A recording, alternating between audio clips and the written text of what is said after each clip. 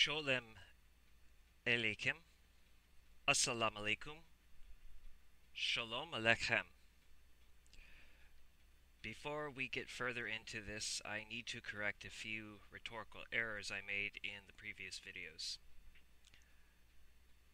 Dr. Weisfeld does not endorse Bernie Sanders.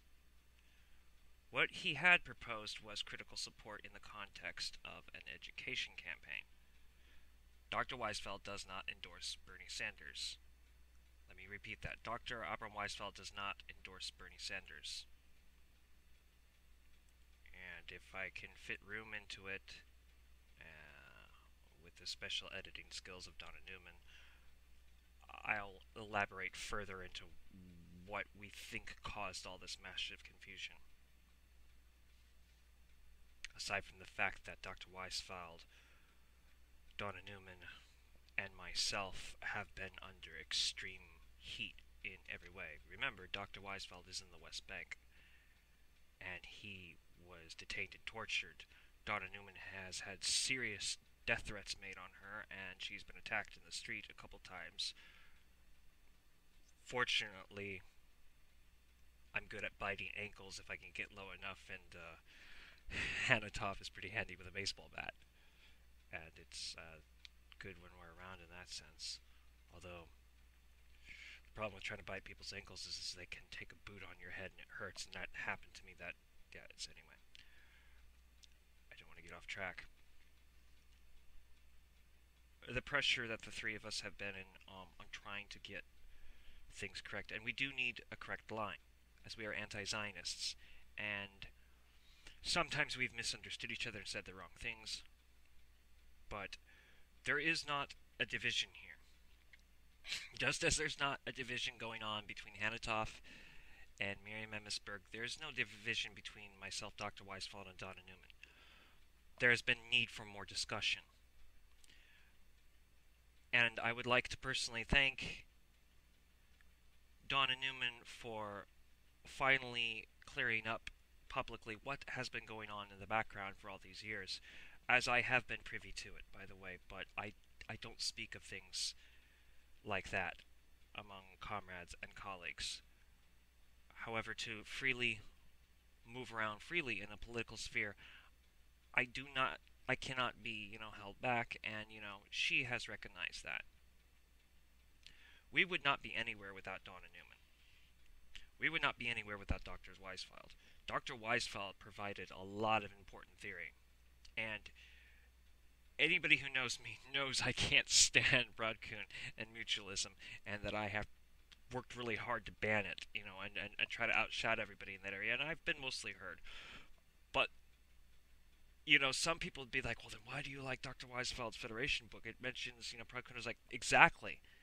I love it when you can take any revolutionary that is Marxist or anarchist, take what they say, put it in a context that they didn't intend in a much better way, or in a context that they did mean it, but in one that had not been possible, and one that leaps beyond what dogmas you might be from. For instance, nobody could adhere to a dogmatic mutualism among the Bundists, but if we took certain things from Broadcoon and used it correctly, what we understand as correctly, and prove it, well, that's awesome.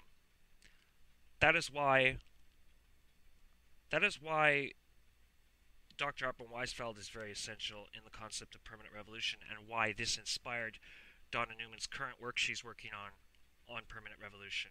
She's writing commentary on the permanent revolution by Leon Trotsky. What inspired her was observing Dr. Weisfeld's context of permanent revolution. Dr. Weisfeld took the context of Leon Trotsky's permanent revolution and applied it to where Leon Trotsky would not have necessarily applied it. And that's very important, because it does show that Trotsky... People have accused Trotsky of Eurocentricity. Not everybody agrees with that, and on this one I speak just for myself. Others have things to say, but I will only speak for myself. Better to do that than to get other people involved. I only speak for myself when I say I do consider Leon Trotsky to have been the most Eurocentric out of all the Bolshevik revolutionaries. That being said, however, I will also say that he's probably the one with the highest intellect. And it was wrong of Lenin to discard Trotsky when he spoke about the international proletariat. We know that Lenin believed in the international proletariat, but we also know that the socialism in one country does not come from Stalin, it comes straight from Vladimir Lenin. We are not against socialism in one country, and we are not against permanent revolution. In fact, you could say that we're for both. But we will take these theories and put them in a more correct context, regardless of what any Marxist feels about it. We could care less about what a Marxist feels like, and of like, oh, you're being revisionist. We are not revisionists. The truth is, Karl Marx, and we've all stated this several times, because it's true, Karl Marx and Friedrich Engels were historical revisionists. Period. End of story. They were stuck in the Hegelian dialect. Some of us like to use a little bit of Hegel, but those of us that do only, like I said before, a fourth. I'd say more like a seventh, if anything. I don't use any Hegel. I detest Hegel. I'm going to tell you why I detest Hegel, for two reasons, and this first one I share completely with Dr. Weisfeld. I completely disagree with the nonsense of the nation-state. And then secondly, as a mystic, what people do not understand is I don't necessarily disagree with scientists on a lot of things. No, I don't agree with the scientific method necessarily. I prefer deductive reasoning through a logic basis of pattern research. But there is a real consensus on mysticism that you'll find with Sufism, Zen, and Kabbalah, and all that stuff. And there's a consensus just like there is with science. That consensus was largely undermined by guess who? George William Friedrich Hegel. And do you know why? Because he shoved metaphysics into mysticism. Mysticism, yes, it gets into the supernatural, but it also is grounded just as much in the material as science. All that went out the window thanks to Hegel. I detest Hegel. I mean, let's make something clear. You bring a creation scientist in front of me, I'm going to ridicule them. I don't believe that we should abandon reciprocity, but if you're dealing with a creation scientist, why should I denounce, in fact, Bill Nye for even debating a creation scientist. That's not credible. And another thing from the mystical point of view, I denounce B'nai Baruch and all the people that they're taking into that occult, the Kabbalah Center. That's not genuine Kabbalah. Genuine Kabbalah is Jewish. It is. You can't even get into Kabbalah unless you get into the Torah and the Talmud. Now, I'm not here to get you into an esoteric conversation, but it's important we understand where this all intertwines. We are rational thinkers here. We don't have time for the fictions of the nation state, and we appreciate the critique that the anarchists have made on the state, and we appreciate the analysis that the Marxists have made on the state, but we find them both to be in error. We know what the state is. Now, this is going to be similar to what the Marxists say, but what is the state? The state is a repressive tool. That's what the state is. It is when people are property of the country. It's a repressive tool. So this is similar to what the Marxists say, but and we can get into that further at another time. But so we have a similar definition to the state as the Marxists, but we find them to be in error as well. You can have a country without a state. Countries have sovereignties, so a country naturally would have probably a standing army of some sort because of sovereignty. And sovereignties can range from anything to a monarch, queen, whatever. Of course, if it's a monarch, then it's a state. And a king doesn't have to be a monarch. But regardless, you know, the sovereignty could be anything from a royal system or royal family to a constitutional basis. That sovereignty constitutes a country, which is what separates it from territory. But the state is a repressive country that uses the measure. It has built by various institutions and stuff. See, now I'm starting to sound more like the anarchist by getting into the. I mean, well, Marxists do it too. I'm going to clear up something else, and I probably should have. I'm not sure if I had stated this, but I need to start being more clear about here. I'm not, as I've said before, I'm not a Marxist-Leninist Maoist, but I have strong Marxist-Leninist Maoist leanings, and I'm also actually ridiculously pro-anarchist, and I probably haven't been very clear about that. Now, again, Dr. Abram Weisfeld does not endorse Bernie Sanders. He had offered a campaign of critical support. this had led to several conversations between myself, Donna Newman, and him about what to do about the current climate of politics. Now, I have to say that Dr. Weisfeld does make a strong point when he says what is phenomenal about Bernie Sanders is that although he's not a true socialist, and he is more like a social democrat at best, and I am paraphrasing him, so when he hears this, I hope he forgives me for my paraphrasing. I'm trying to do better at paraphrasing. But what's phenomenal about Bernie Sanders is that he ran a major election that caused new interest in socialism that has not been seen in America since the time of Eugene Debs. And that's true, although I would say that Bernie Sanders is no Eugene Debs, and that's my personal critique. I will, however, say that what I think that is interesting about Bernie Sanders is that he has been the champion of free speech. That is what I will say. That's what I like about Bernie Sanders.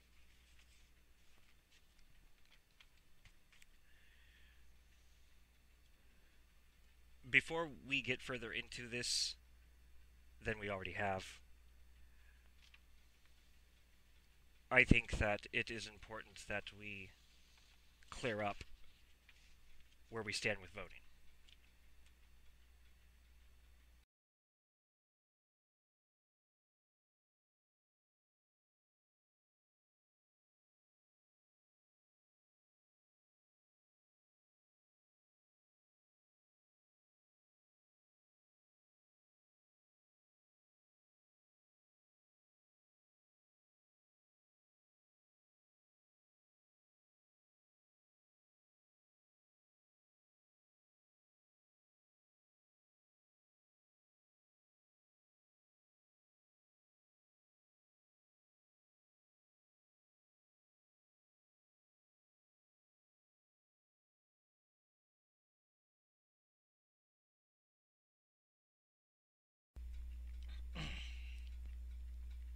The Bundist Movement holds no endorsements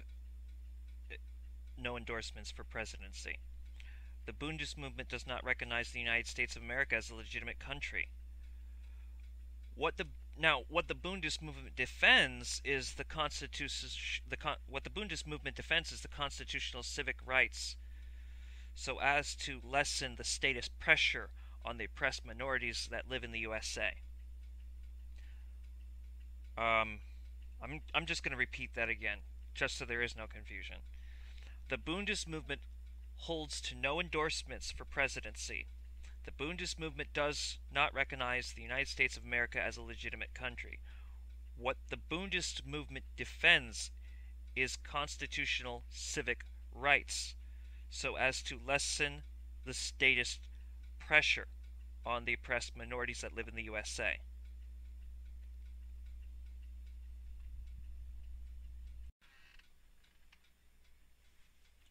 We of the Bundist Movement do not endorse American politicians.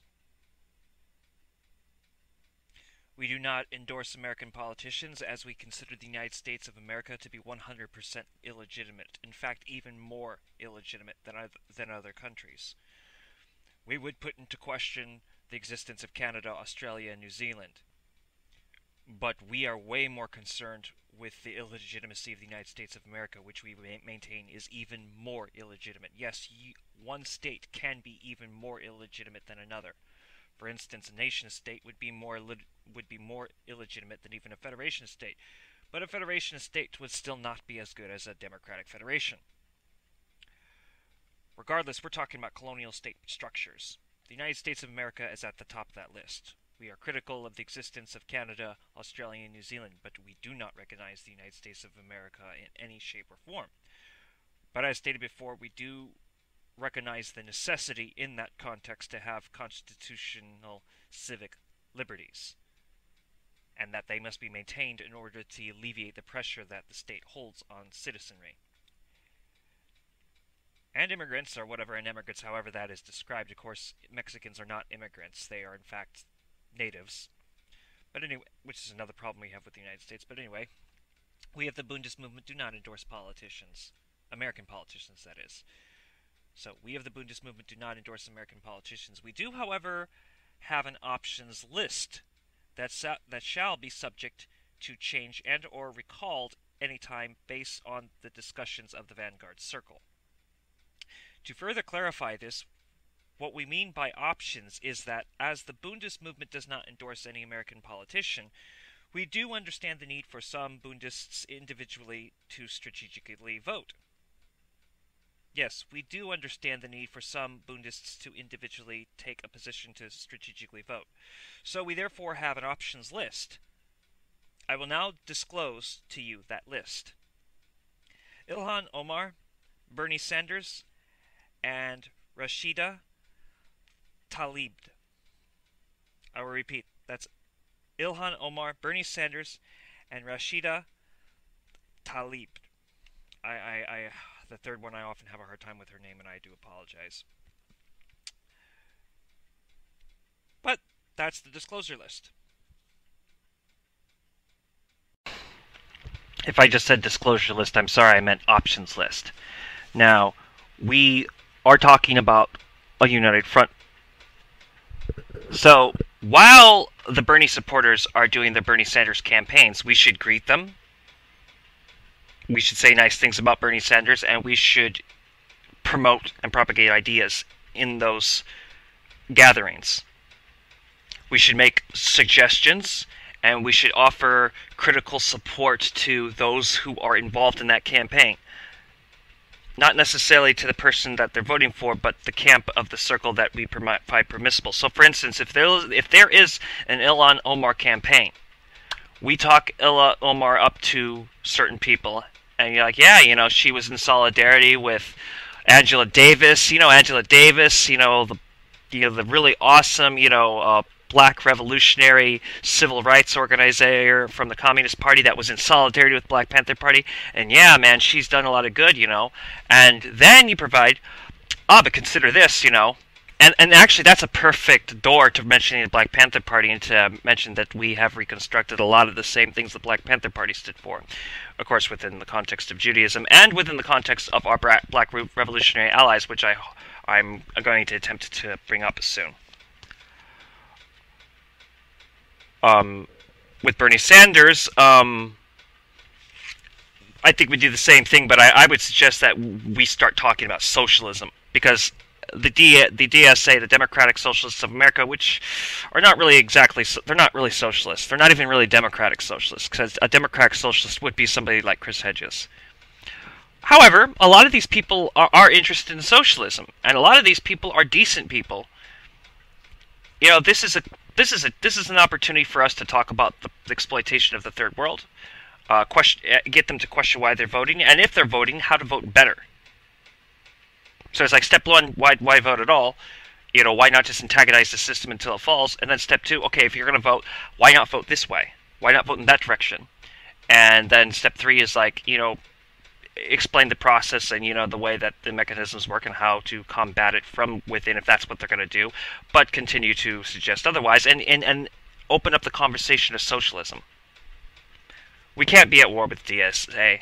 There's no point to being at war with the Democratic Socialists of America. They're not our enemies, and when it comes to eco-socialism, I think that we can actually get them involved in eco-socialism, which is going to have to be a big deal. Do you know that it's the month of May here in Arizona, and it's usually hot, but we've had a windstorm, it's been raining a couple times, and we're supposed to be transitioning into the summer period out here, and we're not exactly doing that yet. That's kind of weird. It probably is going to come in a couple of weeks, but it's coming late for this year, which is bizarre in the state of Arizona because of the weather. But climate change exists. I have to admit that I prefer the terms planet sabotage and the terms planet sabotage and planet malfunction as described by Herbert Dillon. But Dr. Weisfeld mentioned a really good word, and that was ecological suicide. All that's true. And I can't stand it when people deny these things. One of the things that I keep using as a joke, I mean, it's a satirical joke, but I do mean it when I say it. It's like, yeah, we mystics, we were saying that the Mother Nature, the spirit of the Earth, was being destroyed systematically by humans, and eventually it would fight back against us. And now the scientists have discovered climate change. Why is it the scientists are always 5 steps behind us? Ha ha ha, lol, lol. But the point to that joke is that, although it's a joke, it's just that, when we talk about material conditions, if you're a climate change denier, there is something inherently wrong with your mentality. How can you... the polar ice caps are melting. There's a big crack in the... okay. It actually kind of makes me angry, but...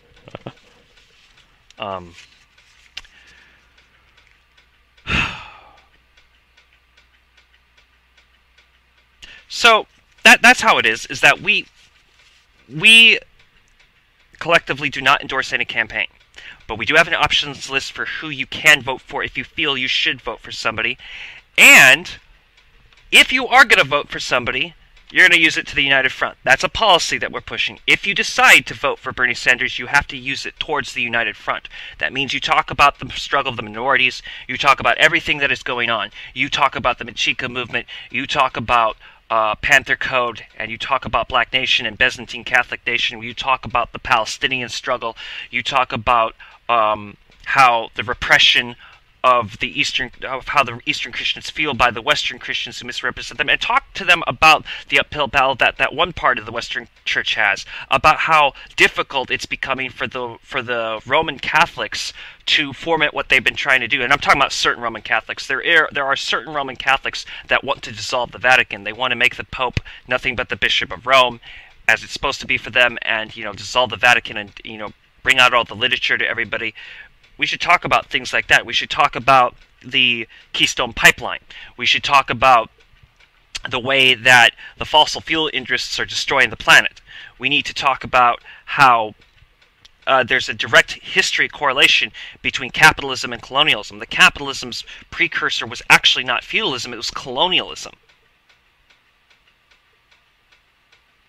Yes. There's so much we can do in those situations. There needs to be a united front around the campaigning for civil society to organize around certain political lines. We are not forming a vanguard party. We're not. For one thing, we don't go with the concept of sovereignty as we are the Bundists. But we will join in a vanguard party with the Black Proletariat if that's what they want to do. They would have to start it, and if they let us join in, we will then join in. We might even just ask if, I think Panther Code would let us in. By the way, when I speak of Panther Code, and I wasn't planning to do all this name dropping, but I'm doing it because they are asking to be mentioned. Yes, even Byzantine Catholic Nation was asking to be mentioned. The Byzantine Catholic Nation offers solidarity to the Bundist Movement because they say that they consistently were attacked by the same people that we were attacked by. Like, we don't really particularly have a problem with Eastern Christians, but we do, however, point out that there was quite a bit of turbulence to one of the Eastern Christian churches, that being the Russian Orthodox Church.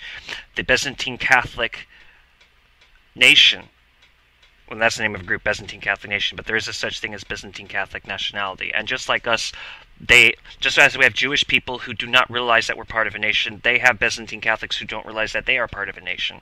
They have a lot of the same issues we have, but they want us to know that they feel the strife and that goes on in society today with the political sphere. And they want us to know that they wanted to make this statement to us that they would like to offer the sovereignty, which fortunately Donna Newman did reply and to say yes. They offer their solidarity. Sorry, if I said sovereignty there, I'm sorry, because I'm like trying to get this all in one, and only half of this is scripted right now, and I actually lost 4 of the papers. I had to get something out of Donna's car. The Byzantine.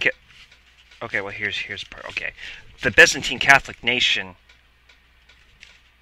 offers its solidarity to the Bundist Movement as I quote, "We Byzantine Catholics, just as you, the Jewish people, have undergone consistent repression from both the Roman Catholic Church and the Russian Orthodox Church. We share this in common with you, and we have the utmost respect for what you're doing." Now, I have met several Byzantine Catholics, and I will say that they are worth the effort. A lot of these people are from the Ukraine. Some of them are of very much Arab descent. Good people. Like the Jewish people, they're not based on culture and ethnicity. They are based on culture and religion. Now, the next thing that I need to clarify here is that concept of whiteness, which a lot of people who saw us speak before in Glendale were cheering on what we were saying. We noticed that we did the same exact thing in Peoria, and that we were booed off the stage. And this has to do with the semantics issue and proper definition, and we do have to get this correct. Alright, so let me start by saying, on the concept of whiteness, just to clarify, whiteness, the white concept, white is in its origins. So this is, so I will say, I don't disagree with Dr. Arben Weisfeld when he says that it's actually Western Christian supremacy. That is true. That is how it is in origins, but it can leave Western Christianity and go into atheism and agnosticism. This gets into another reason why Frederick Danson's work is so crucial. Frederick Danson was consistently referencing Dr. Abraham Weisfeld.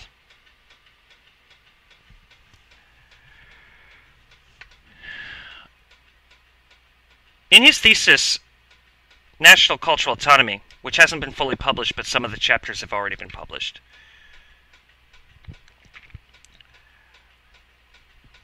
Frederick Danson mentions that white is Eurocentricity and white supremacy is Euro-chauvinism. This being based in colonialism. Colonialism is rooted in the Spanish Inquisition, by the way. In fact, that's where the notion of race came from. There's no such thing as race. There's ethnicity, the continuation of a people through heredity, basically. That's ethnicity. Some nations are based on ethnicity and culture. Now, as far as black people are concerned, not all black people use the term black to describe. Some prefer to use the term African American. But one of the reasons why several of us in the Bundist movement have struggled on the side of referring to black as opposed to just saying African is because the black revolutionaries have dialectically done much to explain that black people are the descendants of the slaves, and that they were sold primarily by Africans to Europeans. So that they, in the terms of ethnicity, they are African, but in terms of culture, they are a distinct culture. And that they, have self-determination, or as Black Nation puts it, autodetermination. Yes, they refer to themselves as black, being separate from just Africans, and having autodetermination. When they're intertwining with us, we should be allowed to adopt black dialectics, and in exchange show them what it means to use reciprocity. That exchange is necessary for the black-Jewish connection. So when the reference of whiteness was referred, it needs to be understood that that is a reference to colonialism, and that is also a reference to the white Christian supremacist power structure. Now, getting further into this, whiteness is now kind of an empty shell. It keeps finding ways of preserving itself when its structure falls apart. So, atheism and agnosticism emerged during the Enlightenment movement. Those philosophies are rejected by the Bundist movement, but we don't reject an atheist or an agnostic. You understand? We don't reject an agnostic or an atheist. We don't even reject an irreligious atheist or an irreligious agnostic. We reject those that are involved in atheism and agnosticism. Why would you practice, for instance, atheism? Why would you practice not believing? It doesn't make sense. You just don't believe then if that's the case. With agnosticism, why would you practice not knowing? I mean, that doesn't make any sense. Why would that's why most agnostics have completely left agnosticism, because it's just absurd for them. An agnostic is someone, let's clarify this. There's other ways of saying it, but this is the best way I know how to say it. And I do say this to people so I can explain the difference. An agnostic is someone who believes although there can be no proof for God. And this is what an agnostic, this is their stance. I don't hold this stance. But this is the true agnostic stance, and I respect the true agnostic stance, and it deserves that respect. The agnostic maintains that although there would be no proof for God, They can't outrule the possibility that God exists. Or, I don't even want to say God. The agnostic does not deny... An agnostic does not believe that there can be proof for divinity, yet they do not deny the possibility of divinity. So agnostics maintain that divinity can't be known, and that it's kind of irrelevant to speak of it, and it's out of the question. Yet at the same time, what that really means is they don't believe... Okay, agnostics maintain that the concept of divinity can never be proven. But thus it can't really be disproven because they can't rule out the possibility that there is such a notion. That they can't rule out that possibility. So the possibility is not ruled out, but it's not breached upon. The reason why it's not breached upon is because it's not something concrete. For them, at least. But that stance should be respected, because if you're going by science, actually the agnostic position is pretty strong. I'm not saying that you have to be an agnostic if you're a scientist. I'm saying that that position is probably the most logical. I'd say that even more with atheism, and that's just my opinion on that. I'm not insulting Marion Emmesberg, who is an atheist, by the way. Now, an atheist rejects the existence of divinity. You could even go further and say rejection of divinity and supernatural, but that gets into deeper layers that I'm not going to get into. But an atheist is someone who rejects divinity. Why would you practice not believing? That doesn't make sense. You just wouldn't believe. Why would you practice not knowing? That doesn't make sense. So atheism, there's no place for it. It's part of whiteness, and if you're not white, or if you're not European, in other words, and you're into the white culture, you're colonized then.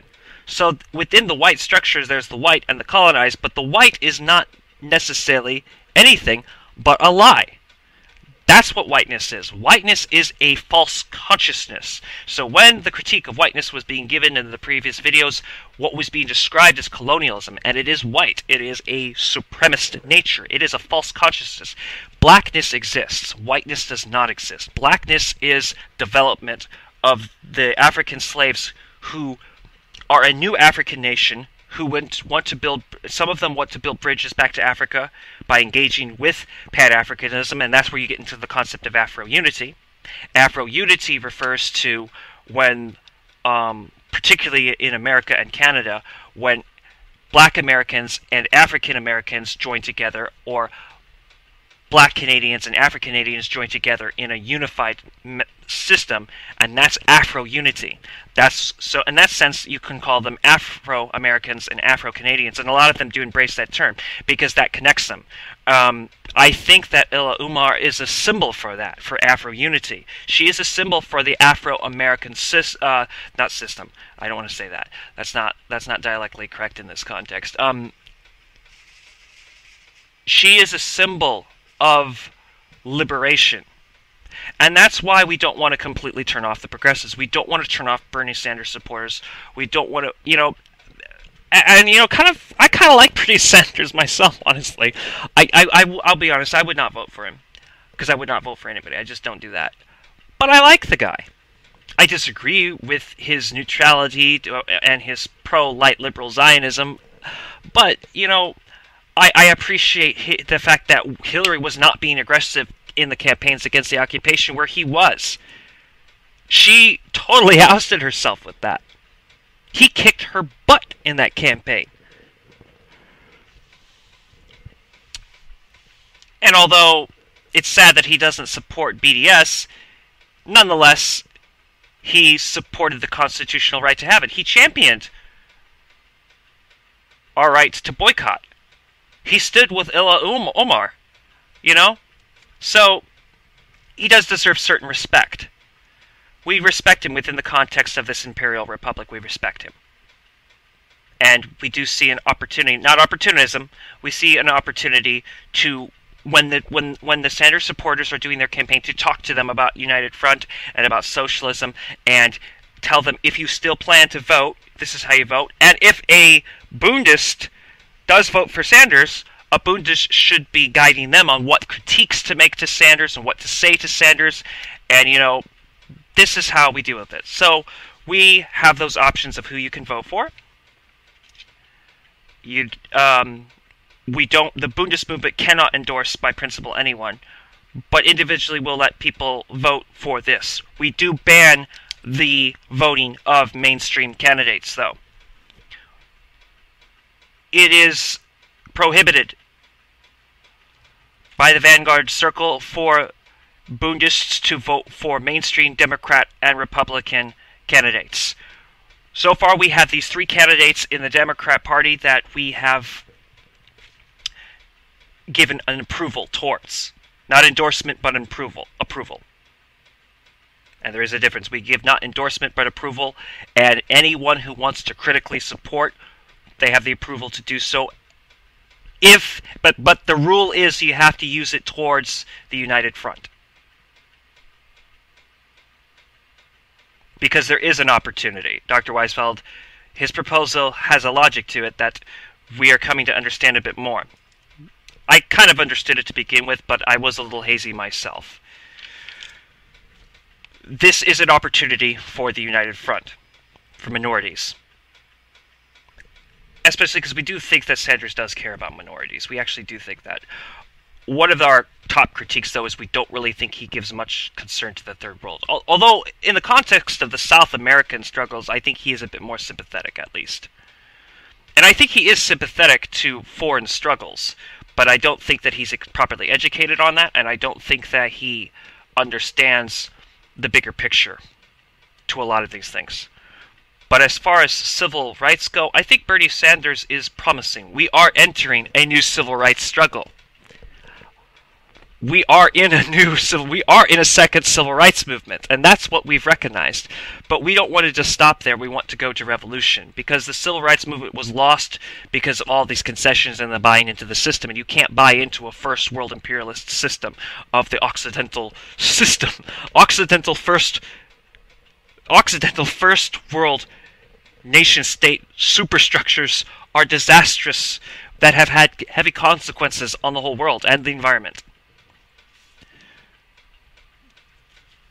But as our strategies evolve, we have to take these things into the consideration. Now, for those of us who also do not vote, who choose to maintain not to vote, we should still not in any way marginalize Sanders supporters. In fact, we should do everything we can to talk to them about class struggle, about social orders, about colonized people and what it means to liberate, to be decolonized, and how to fight back and struggle. What legal deterrence would look like. I mean, it is legal for the most part if a person does, for instance, get voted in. Let's say in the Democrat or Republican Party, somebody got voted in, and your guy got voted in, but they give the vote to somebody else, kind of like how they did with Hillary over Sanders. It is legal to occupy the building with firearms and demand your person in. Now, the content that I just gave is not very friendly to a lot of people's ears, but it's still constitutionally correct nonetheless. Treason is written into the Constitution. One of the other critiques we give to Bernie Sanders is we do not, and we never will support gun control. Gun control is right-wing, 100% right-wing. You cannot disarm the proletariat. And by the way, the proletariat does not necessarily mean the working class. The proletariat is he or she who is exploited. He, she, they who are exploited. That is the proletariat. And then I'm going to now also mention a clarification on my statements that I gave on behalf of us, as we feel very frustrated with the very existence of Chabad, but we did condemn the shootings. But I need to clarify this.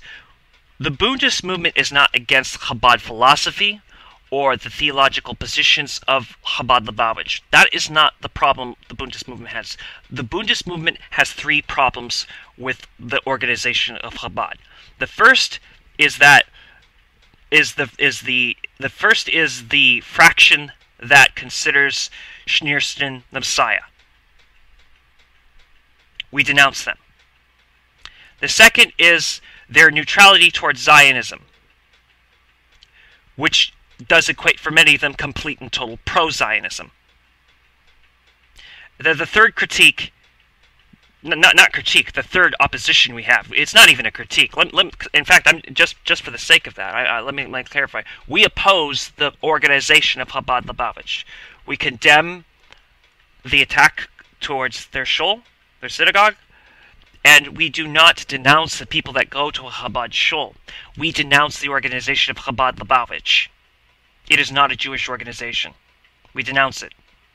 Just as Dr. Weisfeld denounced Zionists that were occupying the West Bank. We denounce the sect, the break-off cultist sect that considers Schneerson the Messiah. And we denounce the Chabad organization in their dealings with Zionism. And we denounce their mafia activities. We also denounce their participation in high electoral politics in this imperial government, which is peculiar to the rest of the Haredim who consistently consider Chabad not Jewish. And this is why we do stand with the Haredim on a lot of the major issues. And we recognize Neturei Karta as the leaders of our generation, and we know Neturei Karta is not very impressed with Chabad Lubavitch either. Now, again, we would hope that this clarifies a lot. We do not condemn people who go to Chabad Lubavitch. That's why we are going to take over the modern Orthodox institutions. Because Judaism is Orthodox Judaism. We do recognize Reform Judaism and Conservative Judaism and Reconstructionist Judaism as Judaism, but we see them as watered-down Judaism. And we support the clarifying that 3 of our council members seek to do. We support Marvin Eliyahu and his reclarification for what Reconstructionist Judaism should be. We support Hannah Toff and what her clarification to Conservative Judaism should be. And we support Uri Adi and his reclarification to what Reform Judaism should be. And that is their lesser observant versions of Judaism that should respect Orthodox leadership.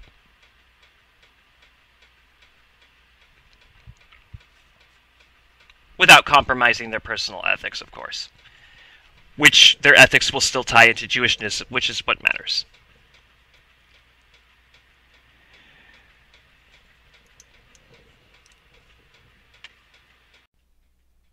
If you haven't seen this book, I do suggest you should purchase it.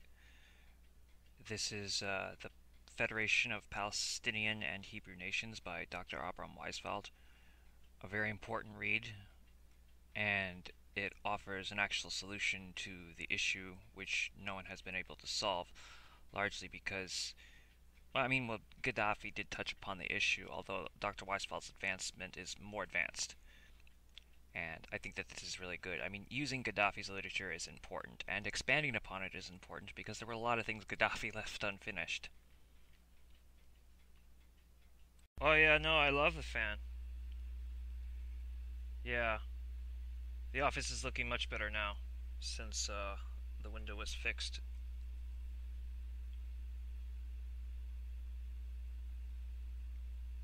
Right. So by the way, in case you're wondering, because in the 2 previous films of, Bundist political awareness, at the beginning of both Part 1 and Part 2 of Bundist political awareness, we had Donna Newman give her presentation with me, giving her, but she's going to be at the very end before we cut to the end of this trilogy and to our feature presentation. She's going to be at the very end of it. She's been very stressed. I have too, so if I sound a little not so super happy, it's actually not because I'm actually that... whether I'm depressed or not is not something I want to get to. What I want to let you know is, my voice is shot because I've been doing a lot of talking. And, talking to civil liberties lawyers, we had to make a contact with the police, who we don't trust, for them sort of to laugh in our face, but we do have somebody that can help us fight back on this cause. We have a problem in the United States where people do disappear, but it usually is reported. In Arizona, people disappear and then they're never heard from again. Sometimes even the very record of their existence gets erased. There are judges and lawyers who will actually erase birth records and burn affidavits and delete them from computer records and files. At very high level, even at times. One must never forget that this is the state that had Sheriff Joe Arpaio in it. That same sheriff, yes, who was seen in public hugging neo-Nazis. But there's two sides to Arizona. There's the bohemian side, which should be used to tap into the integrated poor, but then there's the fascist side. On the one hand, you got police who pretty much will be afraid of arresting Jewish Europeans because of being sued, but then there's other police with a certain audacity, and what's really happening is that the police are getting worse. But we saw signs of this 17 years ago, 12 years ago, 5 years ago, and it's been increasing. It's on a steady upward. That's how it's been.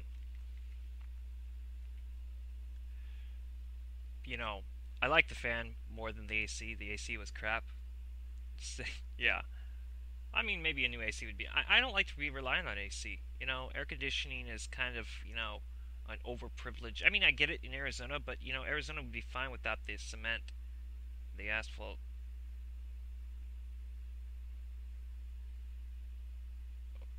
Why do you get to smoke in your room of the office? Alright, whatever you say.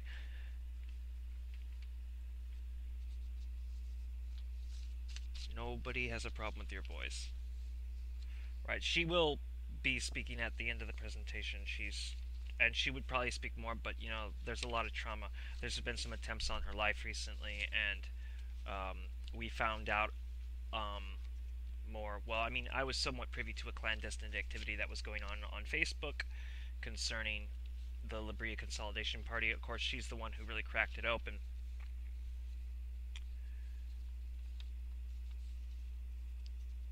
Donna Newman, I find to be essential to our work. So, I'm going to give everybody a preview here.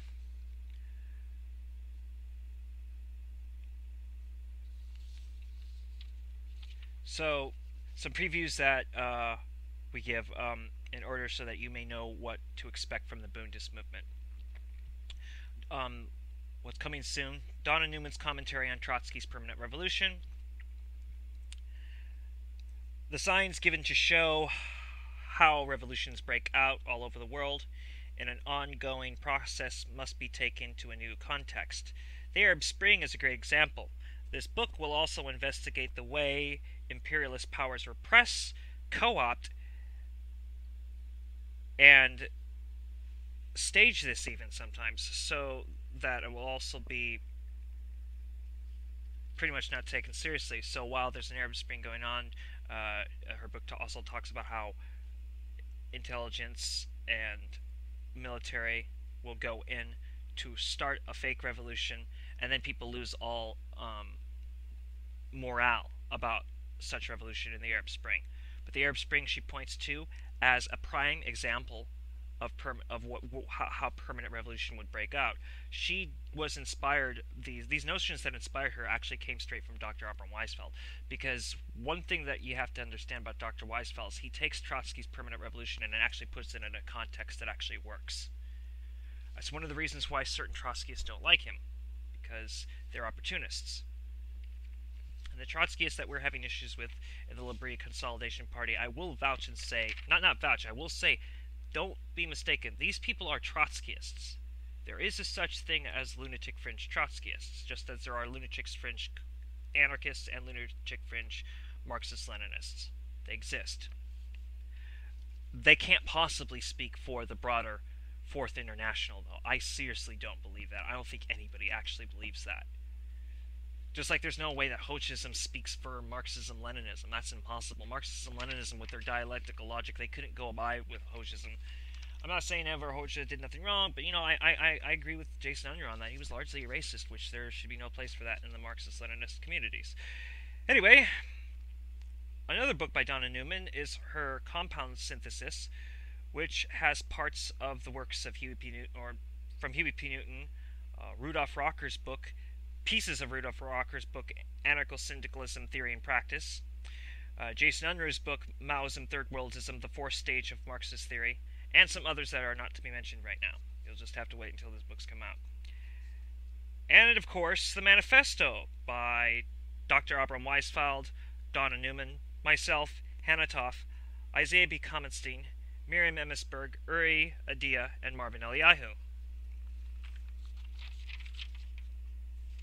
Now, on the manifesto, what to expect within the manifesto, Donna Newman will be writing on material solidarity between mystics and scientists, and she's producing work within there on solidarity with the oppressed. Now, by the way, just a disclaimer so that people don't think that this is fringe thinking. The importance of the solidarity between materialists and the solidarity between mystics and scientists is essential, as I did explain or get into without getting into it. I got into a bit of what my mystical point of view is. It just so happens that I have permission now to express something from Donna Newman that her personal position does go into mysticism and science, although she professes herself as a modern Orthodox Jewish woman who believes in Hashem. She does accept mysticism and science. So she can clarify, as I've said before, real mysticism has, although it gets in the supernatural, it is grounded in materialism, and we wouldn't have a problem with a scientist. So she, like me, has issues with creation science. She has issues with metaphysics. That's why we detest Hegel. You'll find that there are Bundists in the Bundist movement that will use just a sliver of Hegel for research reasons or for reasons of study, but nobody in the Bundist movement likes George William Friedrich Hegel. And I had said before that I hold in common with Dr. Abram Weisfeld how much we detest George William Friedrich Hegel, but Donna Newman also feels the same way. We don't like Hegel. We find Hegel to be completely disgusting. Hegel spews up the ultimate garbage that, it's just ridiculous. I have a hard time understanding the wisdom of some others that would say that we need to read Hegel, but I'm open to that. And I even took some script from some members of the Bundist movement in one of the videos we did, expressing that at least a fourth of him is worth it. I'd say that they've reconsidered the position at least to a seventh's worth. Maybe that would be. It's not that important. Anyway, yeah, Donna will be writing on the material solidarity between mystics and scientists. From what I understand, in a way, I was almost as flipping the bird at George William Friedrich Hegel because of our distaste for metaphysics. Work on solidarity will be in there with the oppressed, exploited third and fourth world struggles. This is what to expect from her from the manifesto. My part will include the proper definition of Judaism, Jewishness, who are the Samaritans within the Jewish nation, what is their relationship to us in the Bund, and other factors relating to Jewish matters. Now, myself, Donna, and Aby have together written on the matters pertaining to social orders and class division. That's not exactly what it is titled, and we don't plan to say the titles on media. You will just have to wait until we get it out there. Okay? There is also the work on anti-Semitism that we kind of tried to get Aby to take credit for, but it was really another piece by Donna, myself, and in collaboration with Aby. We've decided that, okay, we'll abide by his wishes and mention it. The thing is that we've all written individual part to it, so we have a plan. Don't worry, Aby. Me and Donna have an idea. You will like this idea. That's the crazy thing. You're gonna love this. Yeah, I mean, you're gonna really love this, Dr. Weisfeld. We know what we really need you to personally, on your own, write this manifesto. And if this manifesto kicks off, we might make a documentary based on the manifesto. That's what we'd like in the works. But you don't have to worry, Ippy. Me and me and Donna, we have something you will like. You're gonna love this. And as far as what that is, everybody, we're not gonna tell you. We're gonna tell it to Dr. Weisfeld before you ever hear about it. Deal with it. I will be taking complaints about my sectarical humor from anybody that gives it to me, and I'll be taking compliments, and we'll decide if we should go with that. It's sometimes difficult when one is in trauma to go forward with these presentations. Dr. Weisfeld, after being tortured and detained and tortured, he's dealing with a lot. Plus, he's on fast, so a lot of things are very frustrating. Donna Newman, her health problems are increasing due to stress, and I'm becoming extremely agitated from all the pressures everywhere. Not to mention, I almost was not able to bring my firstborn child home from school on her last day of school for 5th grade. I did do it, though, but it almost did not happen. So anyway, within the manifesto, from Hannah Toff shall come a 12-point program for the Bundist Movement. Hannah Toff will also have something written on conservative Judaism. But what I'm looking forward to seeing is her work on the strategic projects that she has in mind, that she's almost done with. She tells me she's almost done with it, and I've seen previews to some of her stuff, but I have not gotten a sneak peek at her strategic projects thing. In fact, Donna Newman hasn't either. She's given us somewhat of a roundabout idea, and we get really excited about that. And again, Dr. Weisfeld will hear of that before anybody else does. Ha!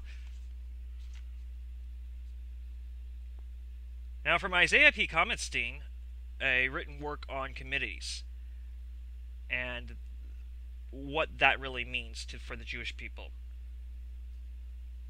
This will include the Jewish Committee for LGBT, the Jewish Committee for the Criminal Underworld. Now, so that you don't freak out here, this will talk about, it will be written. This basically explains who is friend and who is foe in the context of outlaws. And it will also have within it the Jewish Committee for the Roman Catholic Church. Now, this is extremely necessary, by the way, because we have a very turbulent history with the Roman Catholic Church, and there are Roman Catholics who consistently try to reach out to us. The Roman Catholic Church is forced to face the fact that all the whiteness started from their community. See, the thing to understand, I'm going to be going over, I'm going to finish the script with the problem of white supremacy, but I would like to clarify again, whiteness in origin came from the Western Church, and actually if you really want to get into it, it really starts with the Inquisition and the notion of race. Whiteness is not like blackness. Blackness is a consciousness that the descendants of the slaves have. Whereas whiteness is an indoctrination which origins come from the Western Christian supremacist system. When the Western Christian supremacist system got stronger through the Inquisition, this is what gave birth to the notion of race and colonialism. This is in some way reflected in the book Settlers, which I'm reading right now. By the way, I read from it in part 1 and part 2, and here in part 3, the final conclusion. I will finish reading it, but I'll give commentary. I'll give more direct commentary, because I was giving commentary before, but I'm going to give more direct commentary this time to it, so that you may know what it's about. Now, it does, by the way, conclude, just letting you know before I end up reading it, it does conclude with the fact that whiteness is a complete fabrication, and why there's such a necessity among the Eurocentric people to, not Europeans, Eurocentric-minded people to try to preserve it. There are other manifestations that have happened from this Eurocentricity, but it its origins are in the Western Church, and it is still highly prevalent in the Western Church, especially among Protestant groups, as in fact the newer Protestant groups more so, and definitely among the Church of Jesus Christ of the Latter-day Saints. There's nothing sectarian about going against organized atheism or organized agnosticism or going against these Western Christian institutional groups that exist. There is something wrong with going after an atheist or an agnostic, because those are stances. But why practice being an atheist when you're just an atheist? Or why practice being an agnostic when you're just agnostic? You could be irreligious. Now, people hate it when I say the word irreligious, a lot of people, but it's a correct term. There are irreligious atheists. An irreligious atheist doesn't have to engage in atheism. By the way, we also disrespect Nietzsche. I have to say it. It's like sometimes you just have to stick it to these racialist people, because there is no race. It doesn't exist. There's ethnicity, but ethnicity is not really built on DNA. It's built on the continuation of people. Yeah, there's hereditary traits you'll see, but anyway. Hegel has a lot to do with the furthering development of that crap too. But anyway, so yeah, Isaiah P. Kamenstein, one of the communities that he touches upon is the Roman Catholic Church, and yes, they started it. Not all of them continue it, and many of them are trying to cleanse it, and it was born out of largely illiteracy and power structure people who came up with ways to maintain power. Why did they have to maintain that power? Because the Islamic world was, in technological terms, way far more advanced than they were. And more ethically sound, too, because when you have a literate culture, or a literate society, more accurately, I guess I'd say, in the Muslim context, because there would be several Muslim cultures, but Islam itself is not a culture per se. Anyway, it's an inclusive religion, technically. I might be saying that incorrectly, but the point I'm saying is that Islam is a religion, but it's not a cultural religion, so it doesn't actually, there's no national Islam.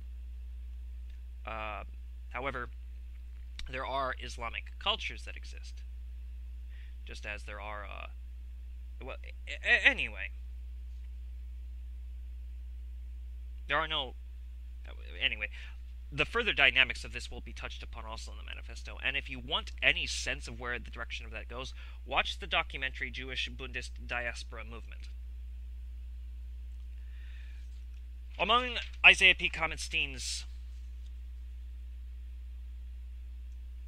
part in the manifesto is his work on the black-Jewish relations, which will include an understanding of Jewish blacks and Jewish Africans, and the context of Afro-nationality and Afro-unity, and what the difference between black nationals and Africans really is,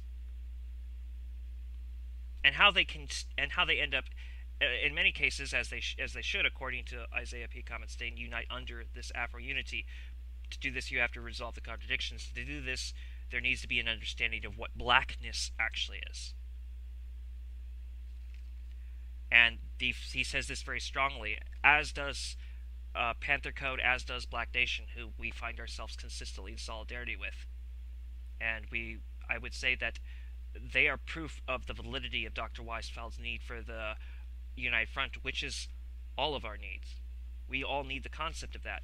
We saw it with Fred Hampton's Rainbow Coalition, and I denounced the notion that it was a failure. The truth is Huey P. Newton was good, but I would say that Fred Hampton was better.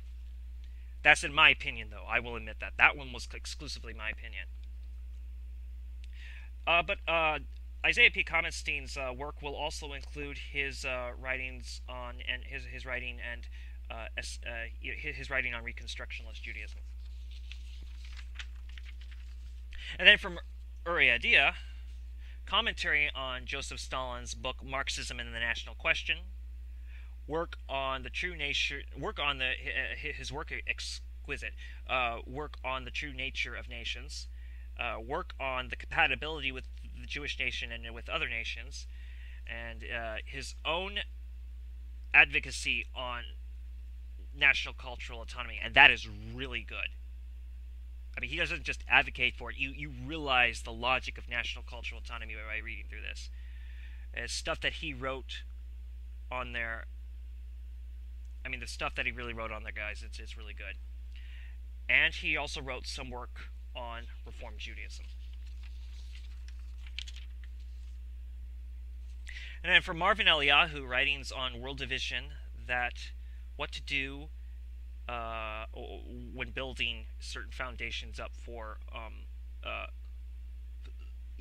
networking. Basically, okay, their writings on world division. Let me see that. No, there's a coffee stain on it. It's okay. No, don't worry about it. Like, I was the one that made the big mess this morning, so why you apologize too much, I swear. Writings on Marvin Eliyahu's writings on world division, what to do to build on forming public forums on world unified coexistence. Let me say that again. Writings on world division and what to do on building public forums on world unified coexistence. He has also written about, which will be in the manifesto, he has also written about his he is currently also writing for the manifesto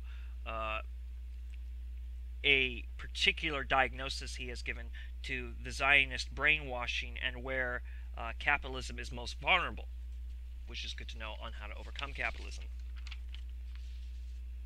And then from Miriam Emisberg. Miriam Emisberg has produced a written denunciation of Karl Marx's Jewish question. So, Karl, it's sad for me that I've seen. Have you noticed this too? That a lot of the Marxists don't even know that that Marx wrote something called the Jewish question. But anyway, yeah. So she has written a denunciation of Karl Marx's his book, The Jewish Question. She's written an entire denunciation on it, which will be in the manifesto. Commentary work on Frederick Danson, Herbert Dillon, Marcus Dinjamal, and Shabazz Dinjamal. That's cool.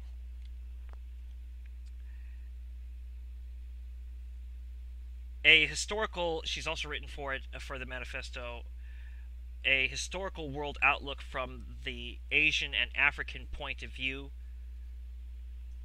that discredits Eurocentric historical revisions. She is also currently writing on the historical revisions of Marx and Engels and some of the historical revisions that have been produced by various anarchist writers. Oh, it doesn't say various anarchist writers, it's some of the anarchist writers. I kind of hope it's various anarchist writers. So,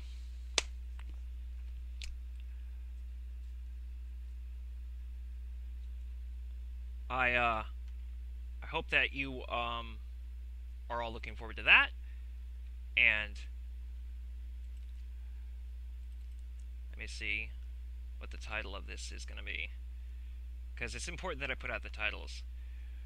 When we were first starting to do this, Dr. Weisfeld had said that it's very important that when me and Donna are putting these films together that we mention the dates and the titles of the videos for credification, and so people can, if they need to, go find them on their own, they can. And we've been doing our best to do that ever since, and it does seem to work pretty well. It's become like natural to us. And is it on your computer? Because that's going to make it really difficult for me to, if it's on your computer instead. No, wait, I know what file it's in. I'm sorry.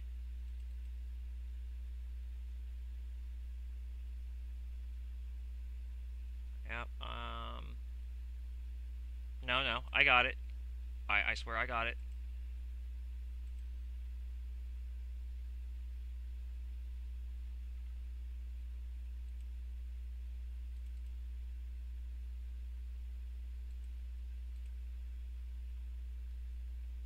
Yeah, because you have it at the back of the file, that's why. I remember where it is now, okay? I mean, I got it. I swear I got it.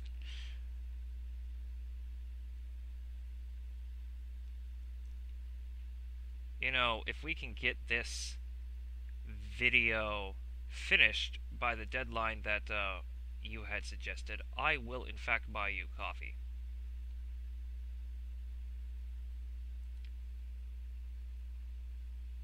Okay.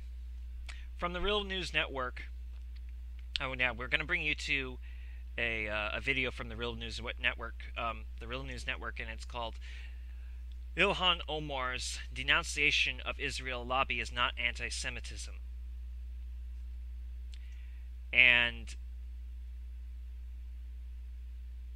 this was published on March 5th of 2019.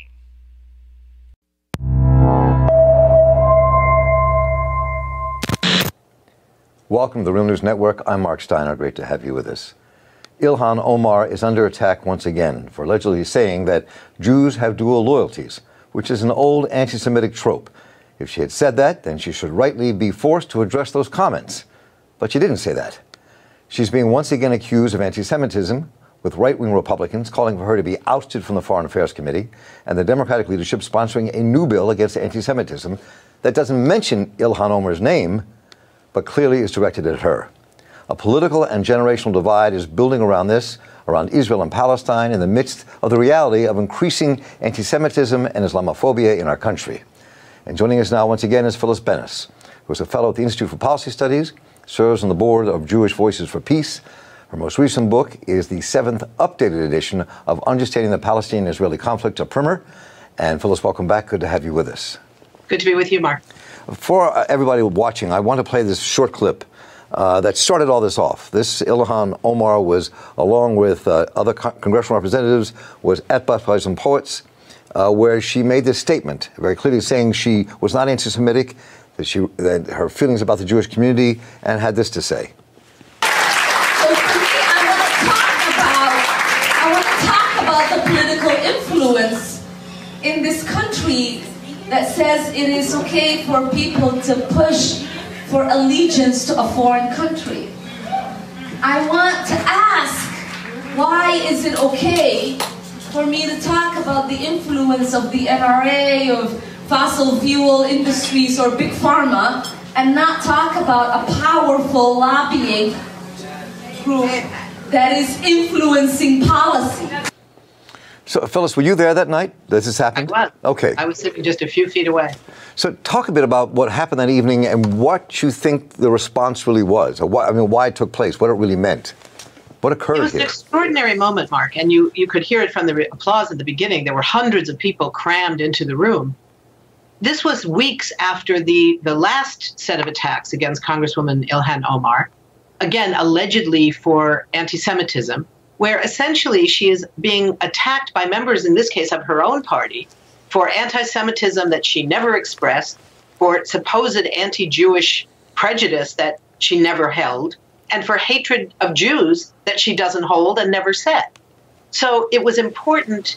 It was the reason that we went through and actually transcribed what she did say in answer to this. It was clear she was talking about the pro-Israel lobby. That's not the Jews. The pro-Israel lobby includes organizations like CUFI, Christians United for Israel, which is one of the most influential and wealthiest of the lobby groups, that, like all lobbies, that's what they do. They use money to win points in Congress. That's what they do. That's how the lobbying system works. AIPAC is no different.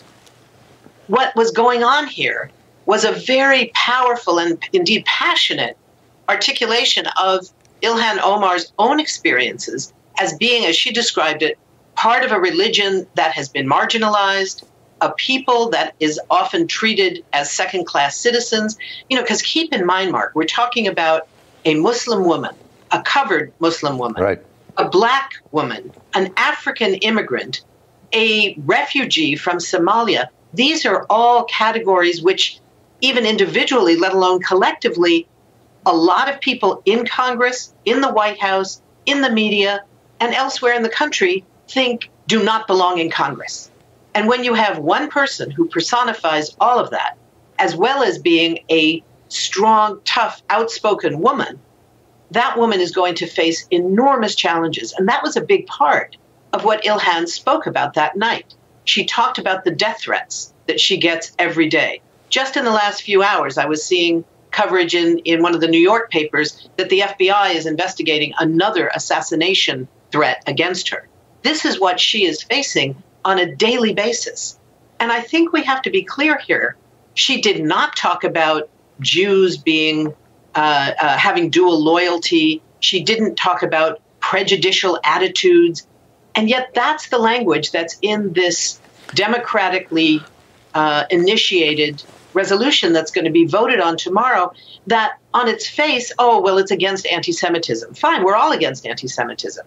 I'm Jewish, you're Jewish. We've fought against anti-Semitism for years in the context of fighting against white supremacy and racism. But this isn't about what she said. It's about who she is.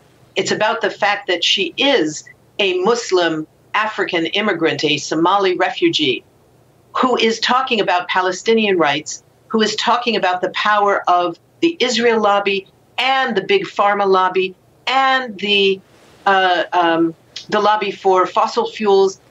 And that's not okay. That's not okay. And that's why she's facing death threats. It's why she's not getting support enough from the Democratic Party. She's not getting any support from the leadership. She's getting support from the progressive members of the Democratic Party. But that's not enough. That's not good enough. So what do we know about this bill that's in Congress that's going to be voted on tomorrow? I mean, everybody's talking about this bill coming up, put out by the Democratic leadership. It does not mention Ilhan Omar, as you said, by name, but clearly this came on the heels of this latest attack because of the words that she did not say. So what's in this bill? What are they saying in this bill? They're saying things like anti-Semitism is bad. Okay, we all agree with that. One of the references is to the decision by the Department of Education to accept for their own use a very contested definition of anti-Semitism that, among other things, includes specific kinds of criticism of Israel, whereas the vast majority of people do not believe that criticism of Israel is anti-Semitic. There have been a number of important Jewish organizations and Jewish individuals in the last couple of days who have issued statements saying exactly that, that not only the broad point, criticism of Israel is not anti-Semitism. It's criticism of what the Israeli state does, primarily to Palestinians. But some of them are also saying that this is a situation where many in the Democratic Party are delighted to have somebody who looks like Ilhan Omar in their party. It makes them look very diverse, but they don't want to hear diverse views on this issue. So, I'm really interested in what this might really portend for where this could be taking us. I mean, you saw the most extreme attacks, like this poster that popped up in West Virginia, and that kind of tied Ilhan Omar to the 9/11 attacks. You've got this tweet that Ilhan Omar put out about that moment that we're going to show you here on the screen, and then you have the response from Nita Lowry that's up there, which says lawmakers must be able to debate without prejudice or bigotry. I am saddened that Representative Omar continues to mischaracterize support for Israel. I urge her to retract this statement and engage in further dialogue with the Jewish community on why these comments are so hurtful. In response to Ilhan Omar's tweet, which was, our democracy is built on debate. Congresswoman, I should not be expected to have allegiance, pledge support to any foreign country in order to serve my country in Congress or serve on a committee. The people of the Fifth elected me to serve their interest. I am sure we agree on that. So, I mean, it was an extraordinary moment because it was very clear. There was no doubt that her reference was to the pro-Israel lobbies, including groups like Kufi and the other Christian organizations, the evangelical organizations who are not Jewish. And what she was talking about was the pressure that is brought to bear on members of Congress. She was talking about members of Congress, not Jews, who are forced to pledge some kind of affiliation, support, loyalty, whatever you want to call it, to Israel, to maintain the privileging of Israel in U.S. foreign policy. $38 billion a year that was granted over a 10-year period. $3.8 billion of our tax money every year that goes directly to the Israeli military. And that they are expected to go to Israel on AIPAC-sponsored tours. They are expected to show up at the AIPAC dinner every year. These are expectations of all members of Congress. That was what she was referring to. She wasn't talking about any individual people, Jews or otherwise, having so-called dual loyalty. She was talking about the kind of pressure that is brought to bear on members of Congress to be uncritically supportive of Israel, a kind of pressure that does not exist for any other country in the world. Now, finally, this bill that's going to be before Congress tomorrow will most likely pass. Certainly. Right? And so, but it also, there seems to be a huge divide happening inside the Democratic Party and within the progressive community around this issue. So I wonder, you know, I mean, you've been covering this for years. This is one of the things you know a lot about. What do you see happening here? What do you see the future hold? I know you're not prescient, but I mean, what do you think the future holds? Well, I think in a certain way, this is actually has some good news in it. The good news is that the response to this new latest attack on Ilhan Omar has engendered an enormous level of public engagement on the issue. People are suddenly talking about what is and is not anti-Semitism. Is criticism of Israel anti-Semitic or not? The New York Times, just a few hours ago, had published an extraordinary piece where the title was some version of why the current controversy over Ilhan Omar opens up the question of whether AIPAC is in fact too powerful or too influential. And the article pretty much answers it in the affirmative. The article includes numerous interviews with staff members of AIPAC who are talking, essentially bragging about how it was their initiative to make members of Congress go after Ilhan Omar after her statements went public. They're saying, we did this. AIPAC did this. If you wanted evidence of the kind of power that AIPAC can bring to bear against members of Congress, there it is in the pages of the New York Times. So that's a good thing. We're seeing an extraordinary level of engagement because what the pro-Israel lobby has been facing for the last 5 years or 6 years or 8 years is the beginnings, and it's now moving right into the center of a generational split where young people, particularly young Jews, and particularly progressive young Jews, Democrats who are young Jews, do not have the same assumption about their support for Israel that you and I did growing up. We all assume that if you're Jewish, you support Israel. That's what it was. Now that's no longer the case. Young Jews growing up have choices. They have a right, a left, and a center. They can join, if not now, they can be part of the biggest organization in the Jewish community these days in terms of how fast it's growing, Jewish Voice for Peace, that supports rights of Palestinians. They have choices that you and I never had as young people. And that's making all the difference in the world. Part of the reason that we're seeing this escalation in attacks on Ilhan Omar, in broader attacks on other supporters of Palestinian rights, whether it's Angela Davis, Michelle Alexander, or others, is precisely because they are worried they're losing their young supporters and they're not prepared to give up without a fight. That's what we're dealing with now, and that's all good news.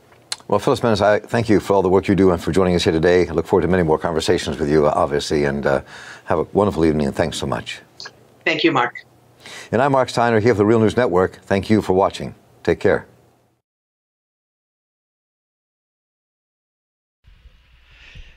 I'm realizing, the more I think about it, the more I should have given out a disclaimer for the dialectical topic of the settler mentality, otherwise known as whiteness, which is rooted in the Western Church. And you can find its basic origins back to the Inquisition when the notion of race was first devised.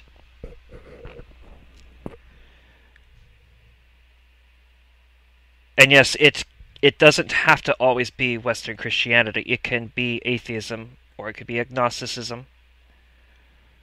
Not atheist and not agnostic, and not saying that in order to be a good atheist or a good agnostic, you have to stick with the religion you come from or whatever. And there are some religions, by the way, that can't have agnostics or atheists in it, such as Islam or Hinduism. And if you want to understand that, you're going to have to read what Frederick Jansen said, because he talked about philosophical religions, and he talked about a lot about how religiosity works. So in Judaism, although it is sourced originally in the belief in a particular one divinity, Torah gets deeper into concepts of what you do, and that becomes much more of the crux, is what the mitzvot or mitzvos commandments really are. And so, in that sense, it's not so much about what God or deity or whatever what the functionality of that is, but what divinity expects of you. And with Christianity, the symbol of Jesus' sacrifice, which is completely antithetical to Judaism, by the way. However, in respect to that position, that can be seen in the martyrdom of a lot of people. So liberation theology, black liberation theology, things like that. There are, like Frederick Nansen, for instance, was an atheist and a Christian. And he pointed out the characteristics of Chris Hedges, the agnostic Christian, that he often was a fan of. Before I had met Dr. Opper Weisfeld, I had heard of him through two other people. One was Frederick Nansen, and one was my uncle. I had heard about him quite a bit. Frederick Nansen never stopped talking about him, and how important Dr. Opper Weisfeld was. She's written about this recently on the blog, but when me and Donna first met, one of the glues that kept us together was an interest in the work of Dr. Opper Weisfeld. Dr. Opper Weisfeld has the ability to bring people together. People he's never even met are speaking of him. And a lot of it's happening right here in Arizona.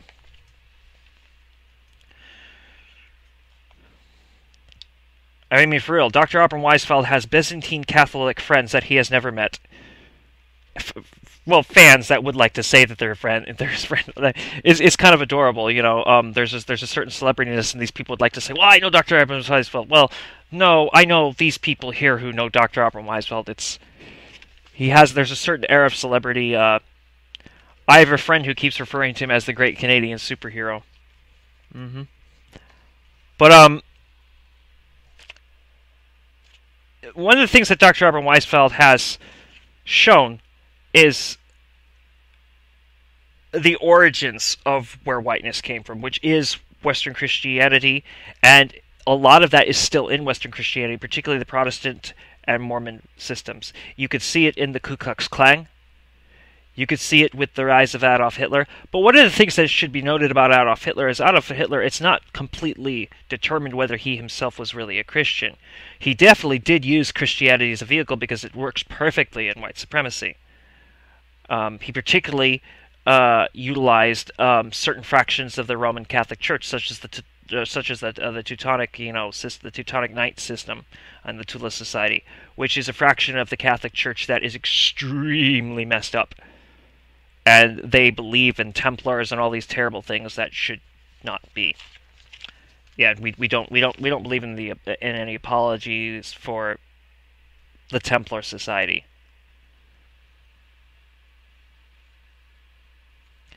Well, despite the fact, but anyway, remember, an atheist doesn't have to be given over to atheism, and an agnostic doesn't have to be given over to agnosticism. In fact, I would say there are several ill-religious atheists and ill-religious agnostics who completely reject atheism or agnosticism, because atheism and agnosticism are part of this whiteness. Whiteness doesn't exist, and so I should have given out this entire disclaimer first, but I'm giving it out now, and one of the things that's in the rest of this writing is that it gets into the to the illusion, the hallucination that is whiteness, that it's false consciousness. So I'll get into it now.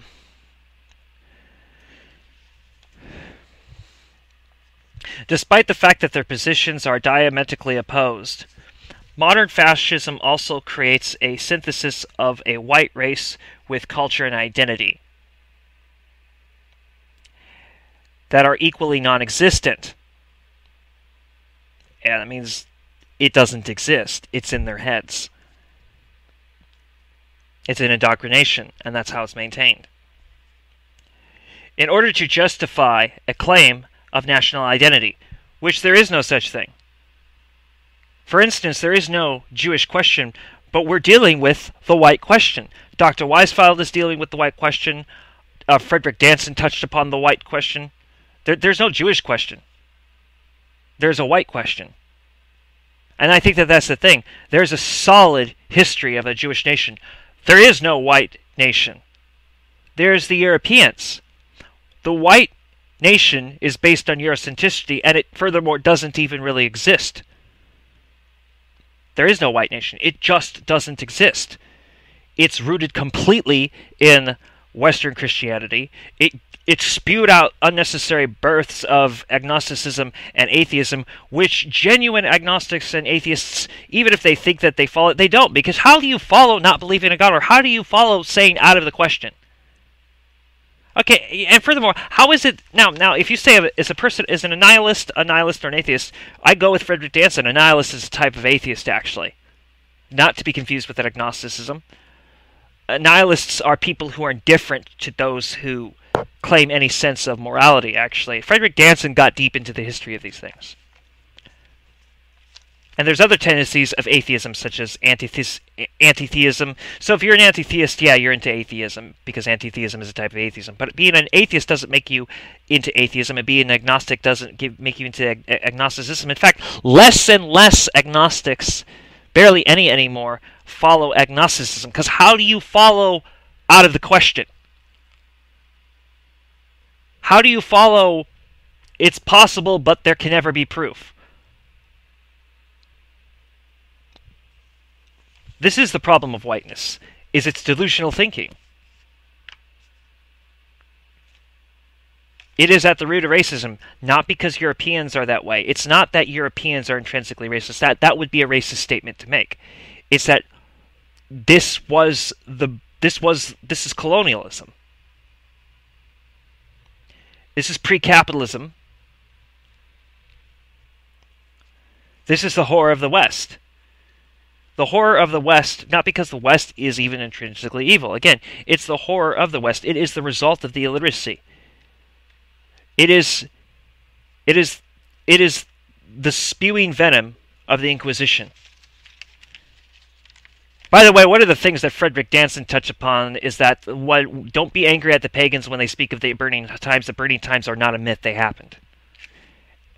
A Christian who stood behind his religion and defended his religion, but explained the truth and what causes these things, I think that's essential. Because there's no way that Catholicism, even Roman Catholicism, is intrinsically evil, but we do know what happened. We know about the Inquisition, we know about the Crusades, and we know largely what allowed it to happen. We know about how this function of illiteracy goes. So when people say to you education is a privilege and not a right, don't believe it. By the way, the Western Church slaughtered the Eastern Church during the Crusades. They didn't just go after Muslims and Jewish people. They went after the Eastern Christians.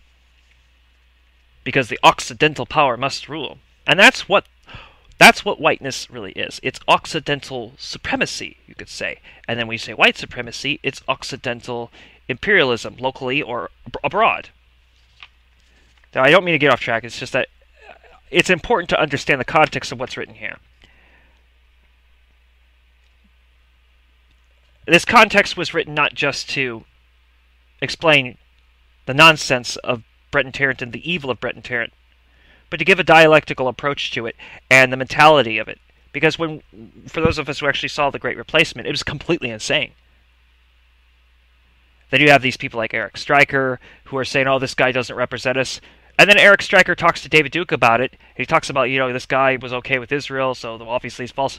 Even though David Duke is in support of Israel. And we just showed you how that's possible, how that is definitely unquestionable in part 2 of this trilogy.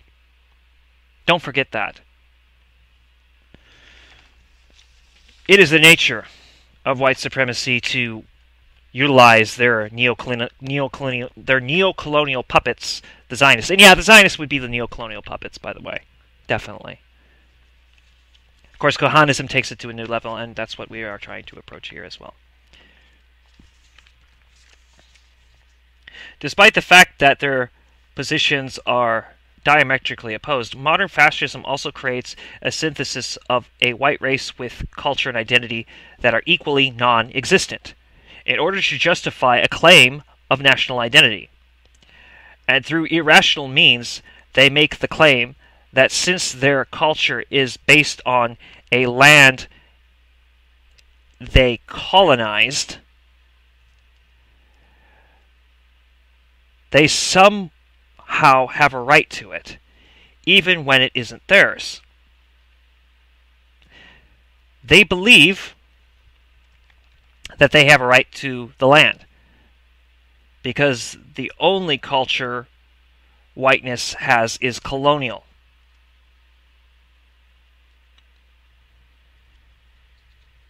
And they believe colonialism is a valid identity.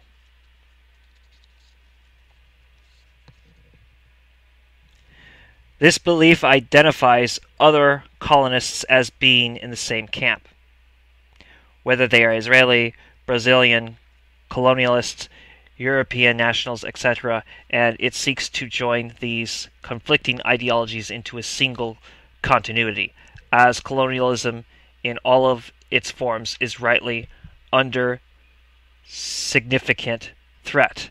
The significant threat is done through the rise of education and the outcry of the oppressed, and the exploited, the proletariat. And by the way, the proletariat does not necessarily always mean the worker. That's classical Marxist nonsense, and that's why I've tried to get us away from classical Marxism as much as mutualism, because classical Marxists, I think that it's kind of reprehensible when a Marxist does not acknowledge Lenin or Luxemburg. That's a little bit reprehensible. But then again, I also find it reprehensible when, and mind you, I really do connect to Marxist-Leninists a lot. I have for a while now. I find it reprehensible when they don't want to talk about Otto Bauer. You can criticize it all across,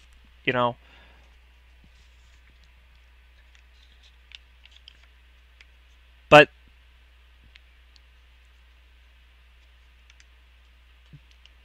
they believe they have a right to the land because the only culture whiteness has is colonial. And they believe colonization is a valid identity. This belief identifies other colonists as being in the same camp, whether they are Israeli, Brazilian colonists, European nationals, etc. And by the way, being a European national doesn't necessarily have to be colonial, but you do have to shake off the colonial concept of whiteness. So European nationalities are perfectly fine. Pan-Europeanism is perfectly legitimate. It's the appropriation by the alt-right to take that away that undermines it. Because to keep in mind, because of the way the population works, in order for true Pan-Europeanism to even work, it has to be in cooperation with Pan-Africanism and Pan-Asianism. That's an essential. And also, yes, there should be a Back to Europe movement, but that couldn't be a universal thing. There should be, because a lot of people of European descent want to go back to Europe. I am one of them. But from the Jewish standpoint, the first step must be national cultural autonomy. Doikite, for wherever we are, that is our homeland. Doikite, by the way, is Yiddish for here-ness.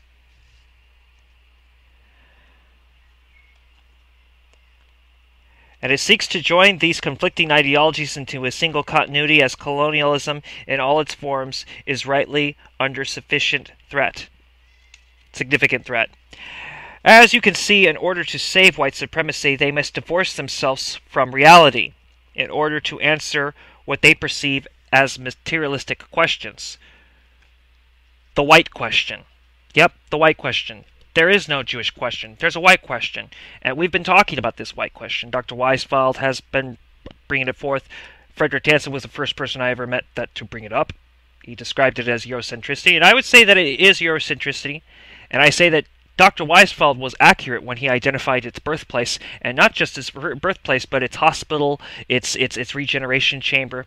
Because when the atheism and the agnosticism fails, they do need to revert back to a type of Western Christian claims. That becomes essential. Because who's going to be willing to die for whiteness under the pretense of atheism or agnosticism? Nobody. So this shows that Dr. Weisfeld's contribution to the white question is essential. One thing that we have already concluded, and we've already concluded it because we can see it, it's just getting getting these ignorant people to see that their whiteness is a lie. It doesn't exist. Whiteness is a lie, as Frederick Danson put it. Shake off the white lie.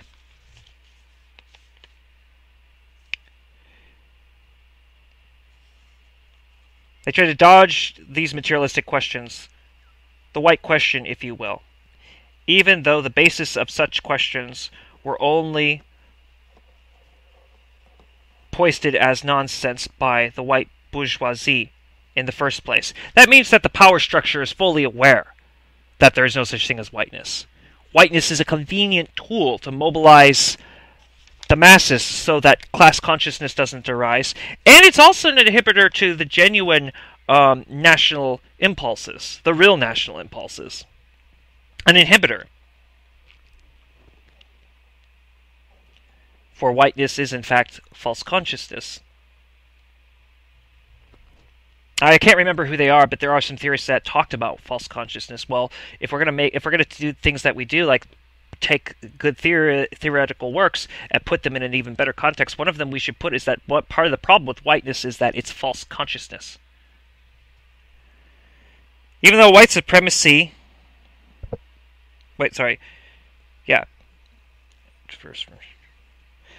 these were rhetorical talking points designated to protect bourgeois interests.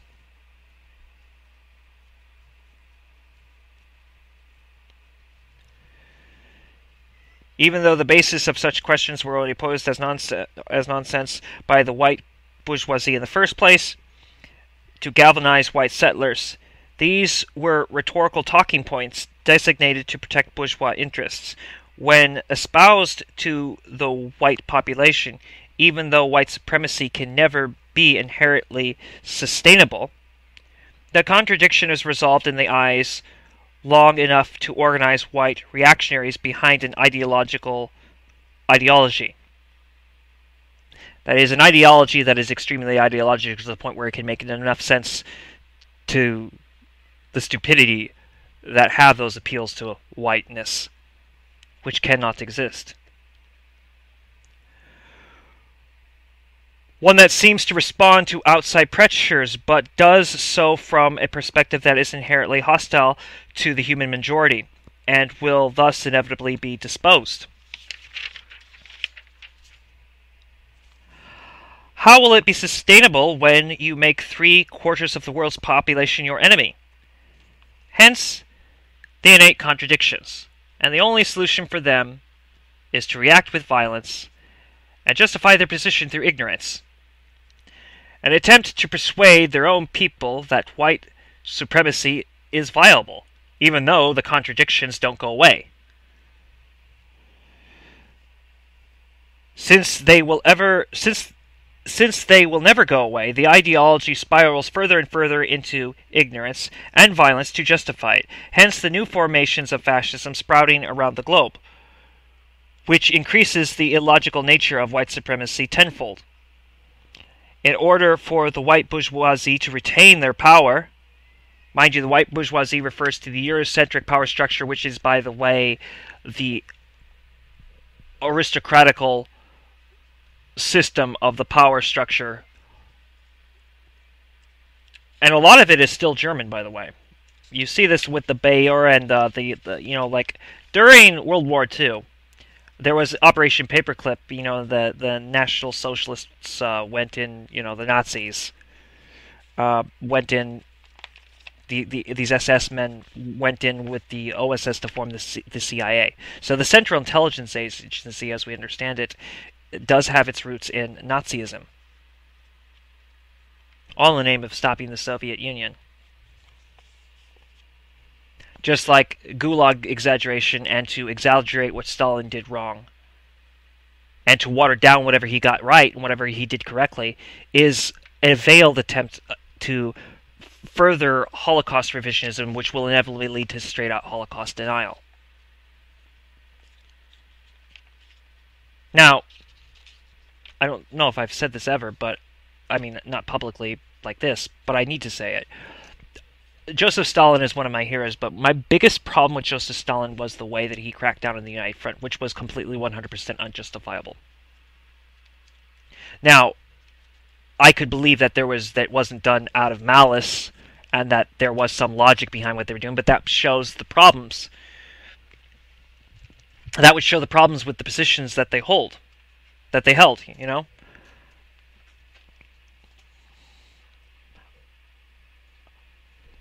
I would, again, I would say that these conversations become necessary because I think that the Marxist-Leninists, Maoists, the Maoist third worldists will continue to want our collaboration because there's a lot more common ground that's been unrecognized. But it does mean that Uriah Dia is correct when he wants to answer the national question. And we've answered it. And we have to answer it because if we don't, people are going to continue to go along with nationalism. And when they don't go along with nationalism, they'll go along with Stalin's earlier works, which was interesting and did solve things, but the problem is it only solved it from the point of view of Marxists. And it didn't completely solve it. It solved it for the nations based on ethnicity and culture, but it did not solve it for those that are based on religion and culture. And the downplaying of how religiosity is a matter of orientation has been an intrinsic problem in all Marxists. And the problem lies with Karl Marx himself again. Remember, Karl Marx wrote something called The National Question. Several of us, we've been trying to keep this in people's mind freshly, and you have to.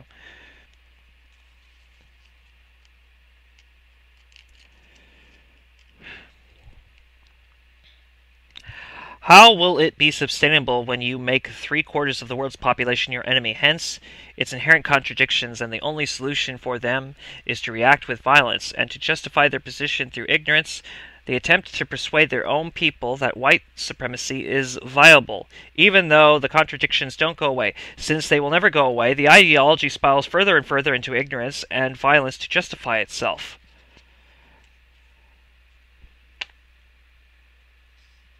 You can see some of this in the indifference from Donald Trump on these recent acts of violence that have occurred. Hence the new formations of fascism sprouting around the globe, which increases the illogical nature of white supremacy tenfold in order for the white bourgeoisie to retain power. This is the type of ideology it spreads to their subjects, and being that it is so irrational, it no doubt presents itself as having been pushed into a corner. It is a sign of success of decolonization and the people's revolutionary will, but before colonization and white supremacy resigns, it will attempt to start a war. I think another thing that should be pointed out here, colorblindness is a form of racism. It breeds assimilation, and it typically targets black dialectics, black Marxist-Leninist dialectics, which the Black Panthers had, which were far superior, and still remain far superior than to any Marxist tendency whatsoever.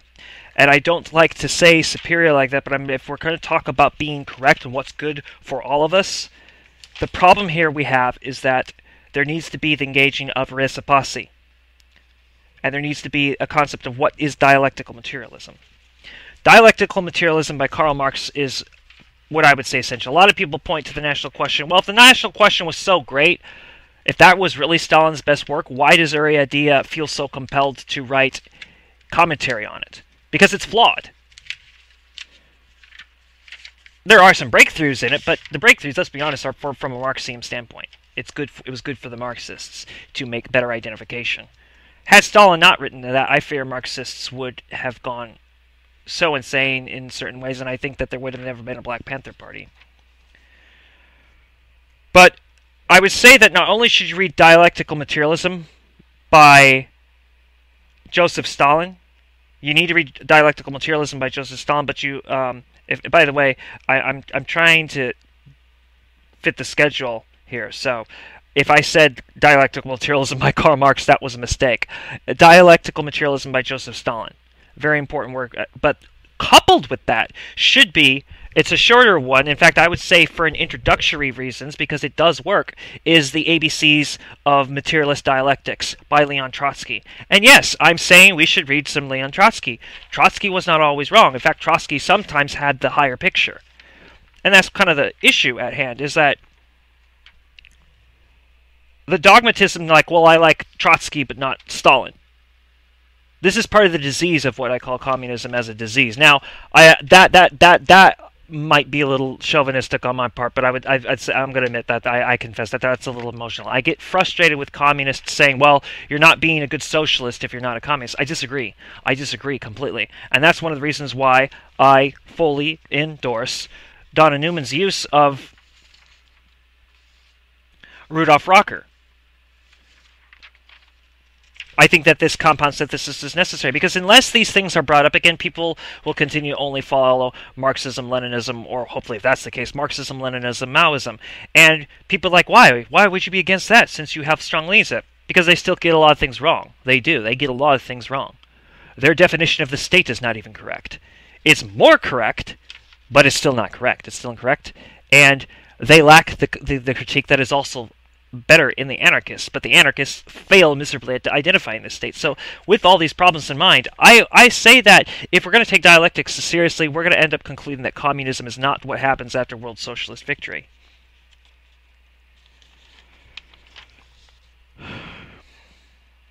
The main reason, though, that white supremacy is unstable is because it is predicated on capitalism, which itself is ecologically and socially non-viable. Their false mythos of race has created Their false mythos of race was created by the bourgeoisie. I would insert in there from the Inquisition that became part of the bourgeoisie and sold to them, so that the white population would not only be permissive of their own exploitation and theft of their wages, but collaborate with the ruling class under the false notion that all white people have inherent superiority, even though this was a smokescreen to present to them the wealth of riches as a shared supremacy among all whites. And remember, whites are nothing but delusional Europeans who basically should self-emancipate by shaking off the white lie. True European liberation has to come through shaking off the white lie, but also getting into the white question, what is it? What is it? Since we know it doesn't exist in the first place. You know, and yet people will hold this abstract concept. Well, the answers have been through the great theorists, Frederick Danson, Abraham Weisfeld, Herbert Dillon. They've all identified this correctly. Dr. Weisfeld has given the correct notion of where its origins come from and how it regenerates whenever it falls. The Western Church. Frederick Danson has explained its nature, Eurocentricity.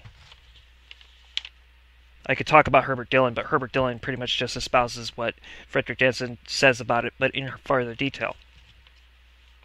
And if we want to combat it, we have to listen to the Demarchists like Herbert Dillon and Frederick Danson and Marcus de Jamal and Shabazz de Jamal and Dr. Abraham Weisfeld. And we should read Settlers. I'm just starting to read Settlers, and the person who wrote this is very fond of the book Settlers, and it's woke up a lot of people as to the mentality. Is Settlers perfect, though? A lot of people would say no. A lot of people in Black Nations say that it's essential to read, but that it's not enough, and that if you go by it alone, it could fall you into dogmatism, which is also what Steve Struggles said.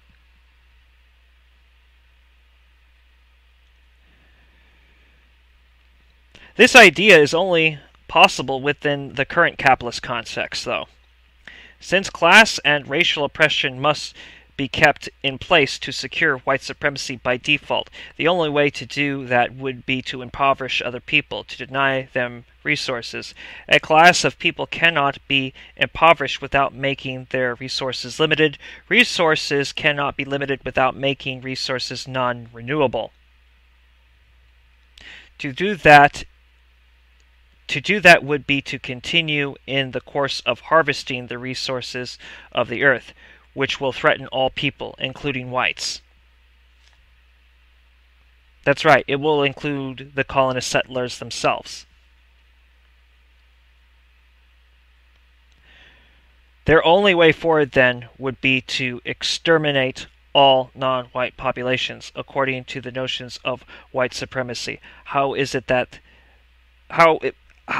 that be done if whites are a global minority? Now, as we pause from this, I am also going to point out that Frederick Danson actually pointed out that there was literally no justification for certain notions. He espoused that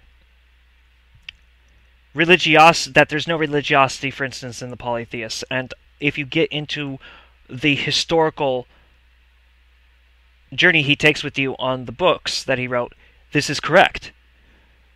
Polytheists were not religious. Religious requires a type of religiosity, which is a matter of orientation. That there's no such thing as a polytheist religion, there's no such thing as an atheist religion or agnostic religion. In fact, he pointed out that even polytheists do not have to have polytheism. Polytheists, he brought up an example of a friend of his.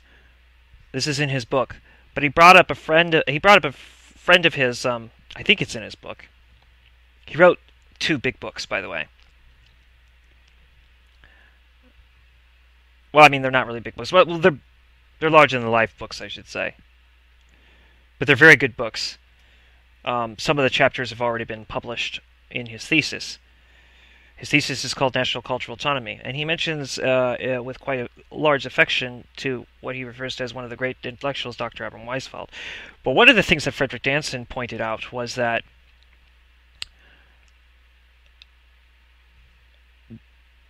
he had a friend who was a polytheist who truly believed in the gods, the many gods that they were divine.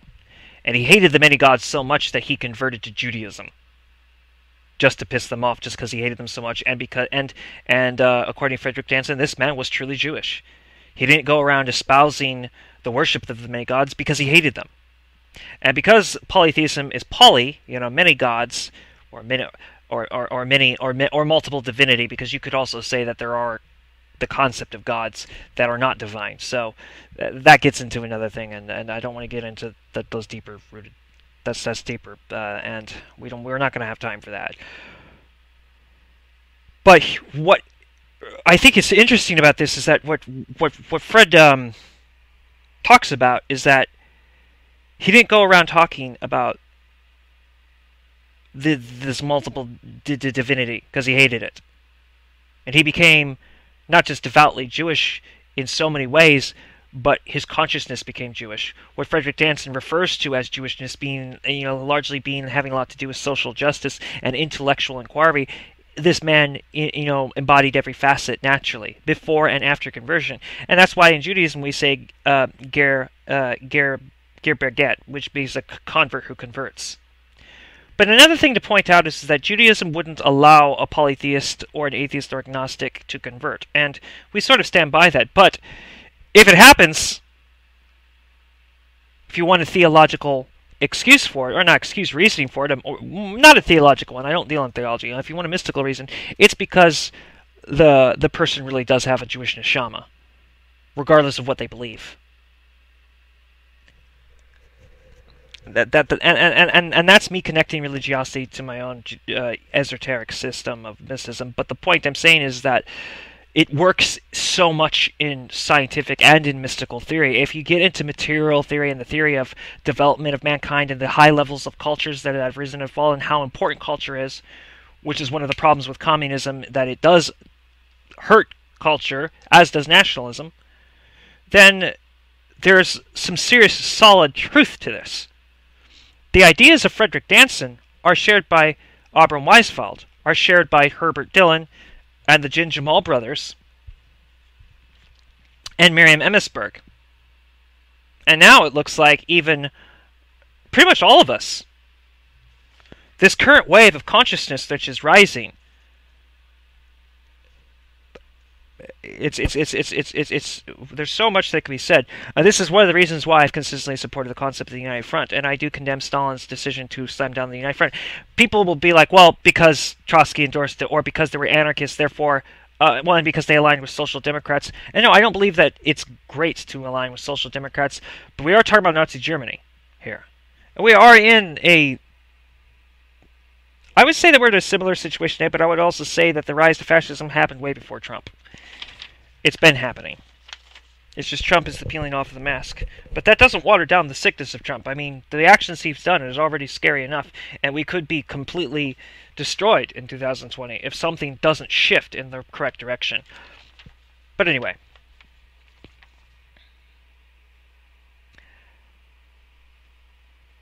The idea of supremacy is only possible within the current capitalist context, though. Since class and racial oppression must be kept in place to secure white supremacy by default, the only way to do that would be to impoverish other people or deny them resources. A class of people cannot be impoverished without making their resources limited. Resources cannot be limited without making resources non-renewable. And to do that, you would continue in the course of harvesting the resources of the earth which will threaten all people, including the self-proclaimed whites. Their only way forward then would be to exterminate non-white populations, according to the notions of white supremacy. How is that to be done if whites are a global minority? Now, one of the things that's interesting about this is that when you go around, not black people, but certain black reactionaries who are not educated and who haven't studied, their own forefathers, such as the Black Panther Party and, the Malcolm X and stuff, and haven't gotten into it, because when black people study, they're practically invincible. That's what history has shown. Which is also why white people fear them. Who are the white people? The white people are not any people. The white people are people that subscribe to that ideology, whereas the black people are the descendants of the slaves. By the way, the typical national liberation colors of black nationality, which is a real thing to their concept of blackness, is black, green, and red. And you should, if you want to understand it, during the Panther period, when the Panthers were on their height from the 60s and 70s, Gil Scott-Heron, he wrote a song called Black, Red, and Green. I think that's what it's called. Going along with Steve Struggle and talking about understanding the culture, studying the culture and the music.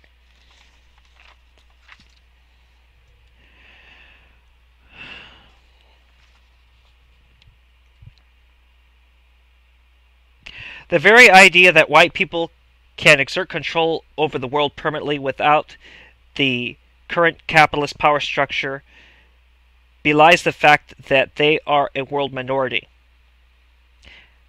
And true to form, colonialism will go the way of the dinosaur, but not without a last dying attempt to rescue itself. This is attempted by imbuing the concept of white nationalism and white supremacy by proxy among the worldwide colonial population, to try to resist their inevitable collapse, as seen as to how their concept of whiteness is false, their aspirations to have their own society without the current bourgeois control will inherently falter. It is in its self-proclaimed superiority, but as much is irrelevant so long as such an inspired theory can ideologically motivate their population to racist violence, which will unwittingly protect the ruling class from their own overthrow, as was their plan, by spreading these ideas in the first place. Now, this is evident when you look at the way of how Donald Trump had extreme corporate funding. Not just from himself, but extreme corporate funding. And that, I mean, you gotta think about that for a second. It's their plan. And it's working. It's working right now. European Americans are committing violence on black Americans and African Americans on a daily basis because they think they're white, when there's no such thing. They are espousing anti-Semitic hate, both Islamophobic and Judophobic. They are espousing anti-Semitic racism, trying to say, well, these Jewish people are a race when we're not. They're so ignorant, many of them, with no historical background. I've been told to go back to Israel when I have no cultural or historical connections to the state of Israel.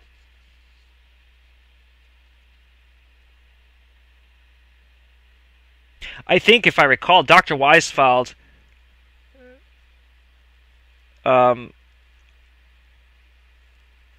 he expressed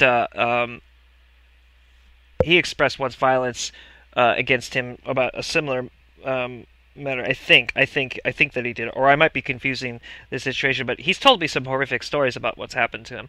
Not a lot, because I don't typically ask that much, but sometimes I do. I'll be surprised if right now he isn't having tremendous nightmares. I am definitely having tremendous nightmares as of late. You too? That's what I thought. I was about to ask, it's just mean to ask. Well, okay, but it's not mean to ask. It's just, never mind. We're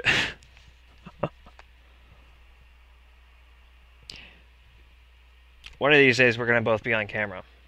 I'm shy too, but Dr. Weisfeld, everybody sees his face. Yeah. The new synthesis of popular white supremacy hates this aforementioned old order, but unwittingly preserves it, because their approach is undialectical to its very core. Therein lies the weakness to whiteness. Because it doesn't exist, it has no dialectics. But that's also been the weakness of all these Marxist tendencies, is that the unwillingness to scrap Hegel means that you can't upgrade dialectics. That is why, yeah, like as in your theories. Let's see, Donna Newman has this theory, basically, that what has allowed the dialectics to be hijacked is the fact that it's tainted by Hegel. And therefore the establishment uses dialectics on us. The high class, the high bourgeois class through the intelligence agencies, who couldn't possibly believe in whiteness because they would know it's wrong, as this shows. But you don't have to make whiteness. People just have to be brought up in that indoctrination, and they don't even have to be brought up by school. They teach it to themselves. They teach these lies to themselves, and when everybody snatches away their fantasy, they try really hard to preserve it through the violence. That's what this is all about. That is Brenton Tarrant. That's who Brenton Tarrant is. Brenton Tarrant isn't working for some covert agency, and he probably did know people from the Templar Society. Yeah. Probably. But Brenton Tarrant is what Brenton Tarrant is. Brenton Tarrant is exactly what's described. That's what this is all about. And it became important to me because when I read The Great Replacements, I was so enraged that these white supremacists were saying that this guy's not connected, and what it is. Well, we have the answer for it. We have it in these papers. That's what this has been about this whole time. Because it's probably only going to get worse. Violence is as American as cherry pie. And we are in a lot of trouble, and we do need this united front, and that's another reason why I had requested this writings, is because I am creating an argument in the spirit of what Dr. Weisfeld had asked about a united front, and me and Donna Newman have been putting stuff together to do this, and we've been getting assistance from people. That's what this has been about. But it's really good that that the three of us have collaborated as to what the situation is about candidates. And that is, you're going to find that on the website now. It will be way more fleshed out than what I said, too. And the rhetoric will be better than what I said as well.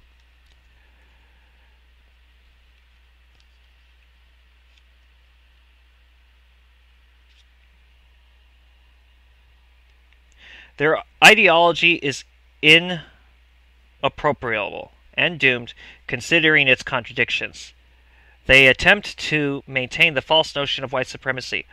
White simulationists, they attempt to answer perceived social problems with unrealistic solutions and unfounded logic. All the white desiring to overthrow the very force that sustains whiteness. This creates a tailspin by which they must adapt their reactionary beliefs into the new synthesis we see, which is causing an upsurge in violence and austerity. And in the circumstance where their ideology leads them to believe that there is some social problem where there truly isn't, this will further lead them down the path of reactionary thinking.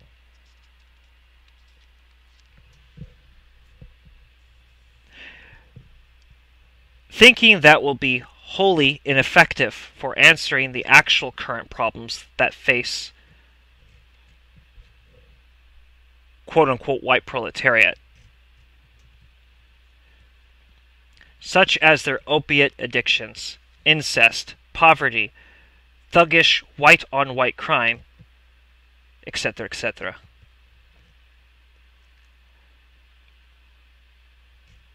Nor will this ideology be able to functionally address the creation of their theoretical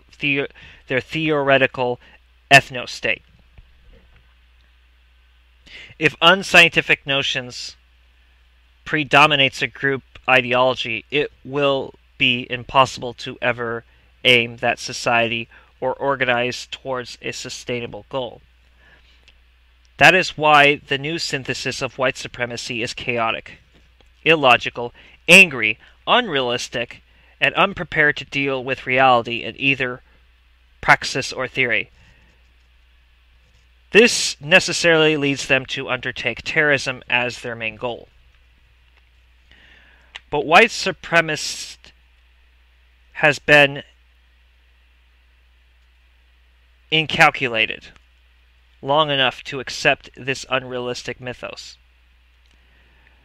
that they have unwittingly adopted from the bourgeoisie. And since they must accept the state-sanctioned falsehood of whiteness, they must also appropriate on equally illogical basis, on an equally illogical basis in response to every material factor they face. This creates a blindness that is given to violence against the entirety of colonized people, and even to other whites. It becomes presumption of its own infallibility to... I'm having a problem. Okay, alright, yeah, I see that. It becomes presumptive of its own infallibility to the point of where any social condition, real or imagined, must be answered from a point of white supremacist violence, in one fashion or another. That is why whiteness, in its errant social theory, was inevitably going to develop further away from classical fascism and into its current frenetic manifestation, and into total self-destruction and onward chaos.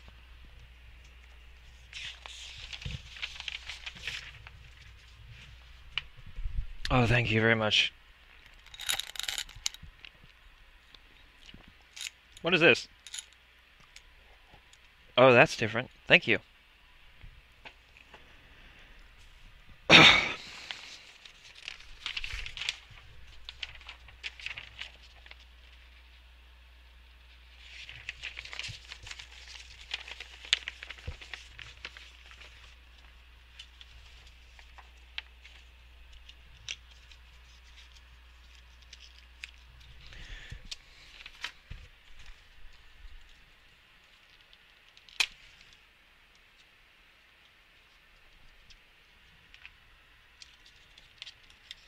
I have another pack in the drawer, by the way. Yeah.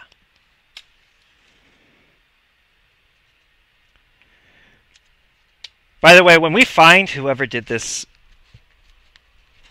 there will be hell to pay. Donna Newman has half of her face, like, beat up.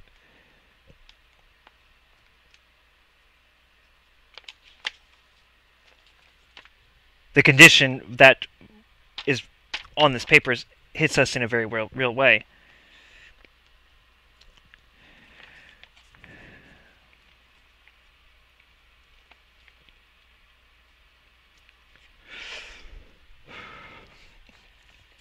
Classical fascism and imperialism understood reality to an extent,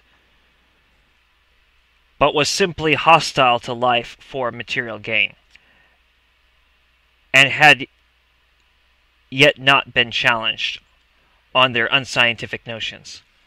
Modern fascism is inherently endorsed by the bourgeois class to conform to whites by creating a narcissistic fiction, while simultaneously neutralizing the threat that the white population could pose to their rule if they were to attain class consciousness themselves. But the white population is no less capable for this, given that it takes proactive, conscious, personal conditioning to dehumanize oppressed and colonized people. They do this in order to fulfill their fantasy on the one hand, and on the other, endorse the concept of whiteness regardless of whether they truly believe its logical premise. Simply to protect their status in society, there is no room for forgiveness, only condemnation, as both are conscious decisions. Their lack of ability to realistically identify their own internal social problems of their society and address them with realistic solutions by overthrowing their masters and working in conjunction with the colonized and oppressed masses prevents them from ever becoming anything else than a completely disagreeable force for terrorism, especially considering that their ideology lends itself to social individualism and hence creates a personality narcissistic outlook. So even if they were able to achieve a theoretical ethno-state, it would falter, as was in the case of the Nazi Party. That any civilization premised on unrealistic worldview given to individualism will become a parasite to itself and eat itself alive via opportunism. Each member of such civilization is imparted with the notion that they are inherently superior. That's how whiteness works, by the way. It is not meant to be realistic. It is not meant to be true. It is a colonial hallucination. And again, I would trace this back to the Inquisition, because when you get into how Dr. Weisfeld describes the Western Christian supremacy, this is what we're talking about with whiteness. And yes, that includes part of that is atheism, agnosticism, but not the atheist, not the agnostic. And neo-polytheism often does this too. And yeah, that's not an anti-pagan statement. And we're not against all polytheists. But people forget what, the revision, another part of historical revisionism that Frederick Danson put out is the way people will look back at the polytheistic systems that exist, and they'll try to justify it, but their aims are anti-Semitic. This is something else Frederick Danson wrote about. Frederick Danson died the same year my father died, in 2010, and it was very difficult to watch it. He had lesions on his face. He died of the AIDS virus, and he refused to seek medical treatment because he wanted to stay off the grid. His best friend, Herbert Dillon, Herbert Dillon's wife was in fact the guy that treated Frederick Danson. I mean, it did keep him alive for a while, and he did finish his 2 books. And then he died. But he was a genius. He introduced me to his introduction to me on the matter of Dr. Abram Weisfeld was Dr. Abram Weisfeld's book, The End of Zionism and the Liberation of the Jewish People. That's how he first introduced me to Now, the sad thing was, is I loved that book, and he wouldn't let me keep that book. And then one day, my uncle, who was fully aware of Dr. Weisfeld, bought me a copy. You can find that on the website, by the way. Yes, it links to Dr. Weisfeld's books. We need to put the Federation book on there, too. Actually, yeah. When white supremacy isn't enough to sate them in such a society, it will devolve further into class supremacy, intellectual supremacy. The hoarding of resources will begin, and the utilization of the state for personal means will bifurcate and rob that society of its own resources and eventually tear itself down. The same is occurring in our current white supremacist society. The white supremacists are told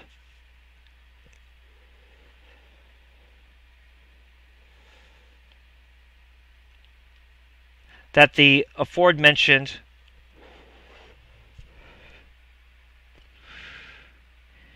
is not the reason for our social ills, and instead are given nebulous explanations that immigrants are taking their jobs or that Jews run the world. I've been a victim of that, by the way. I've actually had people ask me for loans when I walk down the street. That's why, instead of wearing a yarmulke, I wear the current hat that I wear. I used to wear a yarmulke proudly, and I love my yarmulke, but I mean my kippah, you know? And I had a real kippah. I have a real kippah. I might have misplaced it. But, I think it's... Well, I mean, anyway. When I tell them that I can't give you a loan, I don't have that money, I've been threatened by violence. Because it's impossible that Jews don't run the world, according to a lot of people. And the new synthesis of white supremacy is nothing more than a reactionary ideology implanted by the bourgeoisie, created to try and prevent, colonize, and oppress people from taking over. Given the white nation's instability and the lack of knowledge, it is inevitable. And by the way, I'm pretty convinced that that's why the Bund has had such repression. That is also why counterintelligence had to break down the Black Panther Party.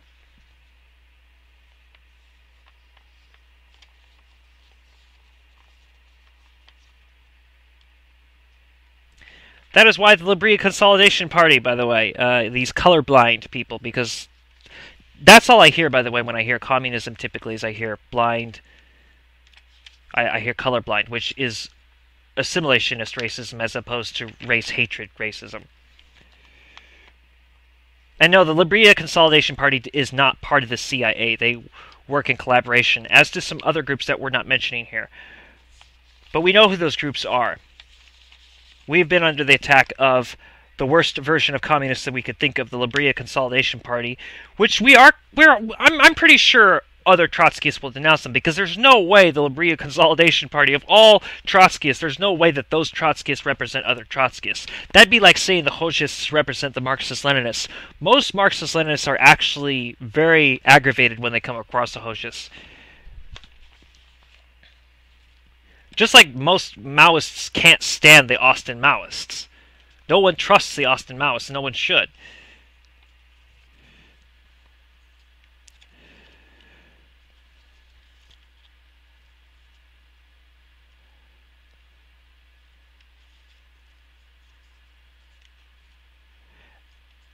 And the new synthesis of white supremacy is nothing more than a reactionary ideology implanted by the bourgeoisie, created to try and prevent, colonize, and oppress people from taking over. Given the white nation's instability and lack of knowledge, this is inevitable.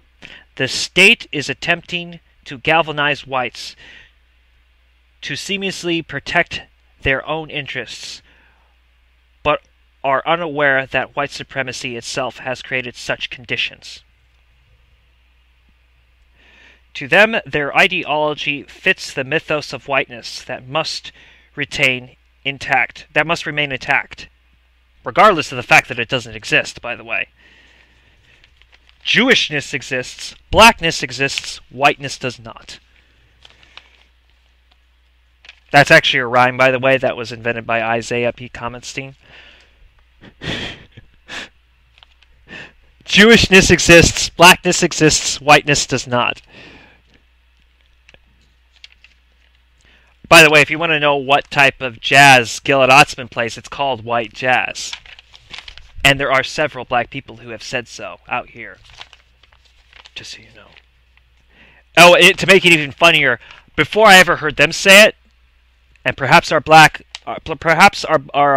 comrades want to hear this, because I know some of our viewership is from Panther Code. Dr. Albert Weisfeld said that before I heard any of you say it, just so you know.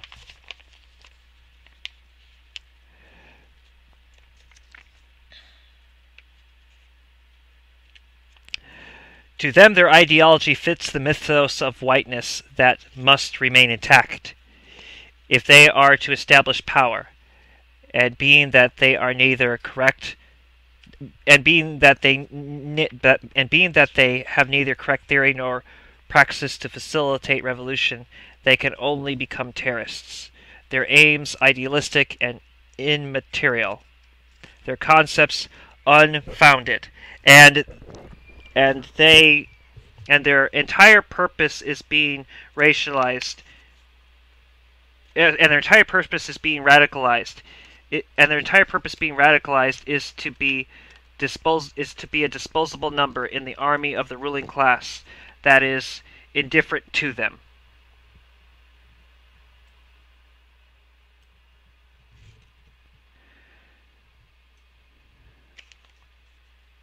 This is their white pride, a false, hollow shell that they traded for their own humanity.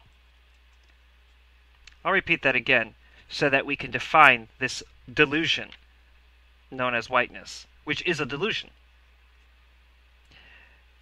And we are seeing the only conceivable progression of white supremacy when threatened. I'll go back actually further, because I might have just lost my place. But anyway, this is their white pride, a false, hollow shell that they traded for their own humanity. And we are seeing the only conceivable progression of white supremacy when threatened. The same progression as when a lie is uncovered. Denial, defense, anger, elaboration, and then the lie then the lie is defeated. They have no power beyond what they receive from their masters. The group who ultimately benefits from their ideology, in terms of who retains power, it is the bourgeoisie. And I believe they feel that. Let us keep up the pressure. At the end of the day, I am in no way excusing white supremacists as if they were merely brainwashed pawns. The initial ideology of whiteness was created by the ruling class, yes. But white settlers to this day make the conscious decision to endorse it and elaborate upon it, exclusively in benefit of retaining their privilege and boosting their psychopathic, narcissistic outlook for their own gratification. The new white supremacy was developed in collaboration with the bourgeoisie, the petty bourgeoisie, and the collaborating class of white settlers. They are fully aware of their amoral actions. The collaborating class just aren't aware that it is fallacious, or simply don't care.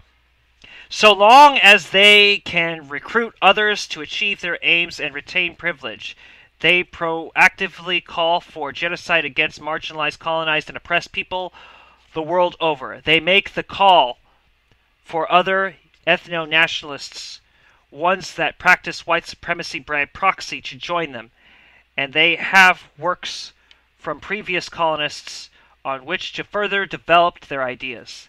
They ultimately are culpable for their sadistic actions and ideas. and in the ensuing decades will. Okay, hold on. They ultimately are culpable for their sadistic actions and ideas, and in the ensuing decades will answer for it at the barrel of a gun.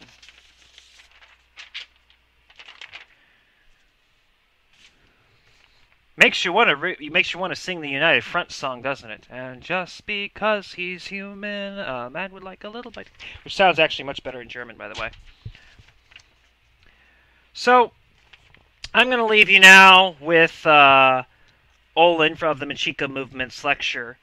I do want to make clear that Olin is very sincere, but I don't think that Olin and I don't think a lot of the Mexica Movement completely understand Jewishness. So you can't get too upset when they say incorrect lines. Just like I want to say to all of our black comrades, we are catching up with you on your use of dialectical materialism. I promise you that. And we hope that you continue to adopt notions like national cultural autonomy that work. I know that Black Nation had it from the get-go, but I like the fact that Panther Code is just incorporated in, and that they were willing to conceive of something they hadn't before. And without Isaiah P. Comesay, we wouldn't have been able to dialectically prove it. Well, and Hannah Toff, because she's a genius. But you have to consider these matters. So this lecture from the founder and spokesman of the Mexica Movement, Olin. This was done in February. Now, I've been aware of the Mexica Movement because of Frederick Jansen for a while, and I've been around certain people in the Mexica Movement from time to time since meeting Donna Newman. Donna Newman has a lot more close connection to the Mexica Movement. They're wonderful people. But according to Donna Newman, they could learn more about Jewishness and what that actually means. And we're confident because they don't shy away people. I would like to say that. But Olin is rightfully angry. But he's a really good orator, particularly when he talks about the historiological nature of what happened to his people. But this lecture took place on February 12th, 2017.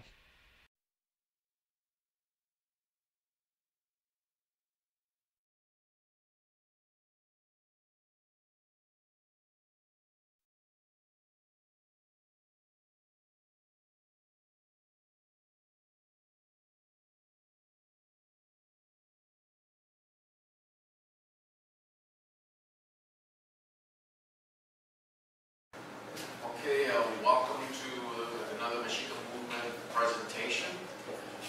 This one, I want to cover two things. Just an introduction to Mexica Movement within just what we've been doing the last couple of years. Because a lot has happened in the last 2 years. And talking about what's going to be happening in the coming months and in the coming years.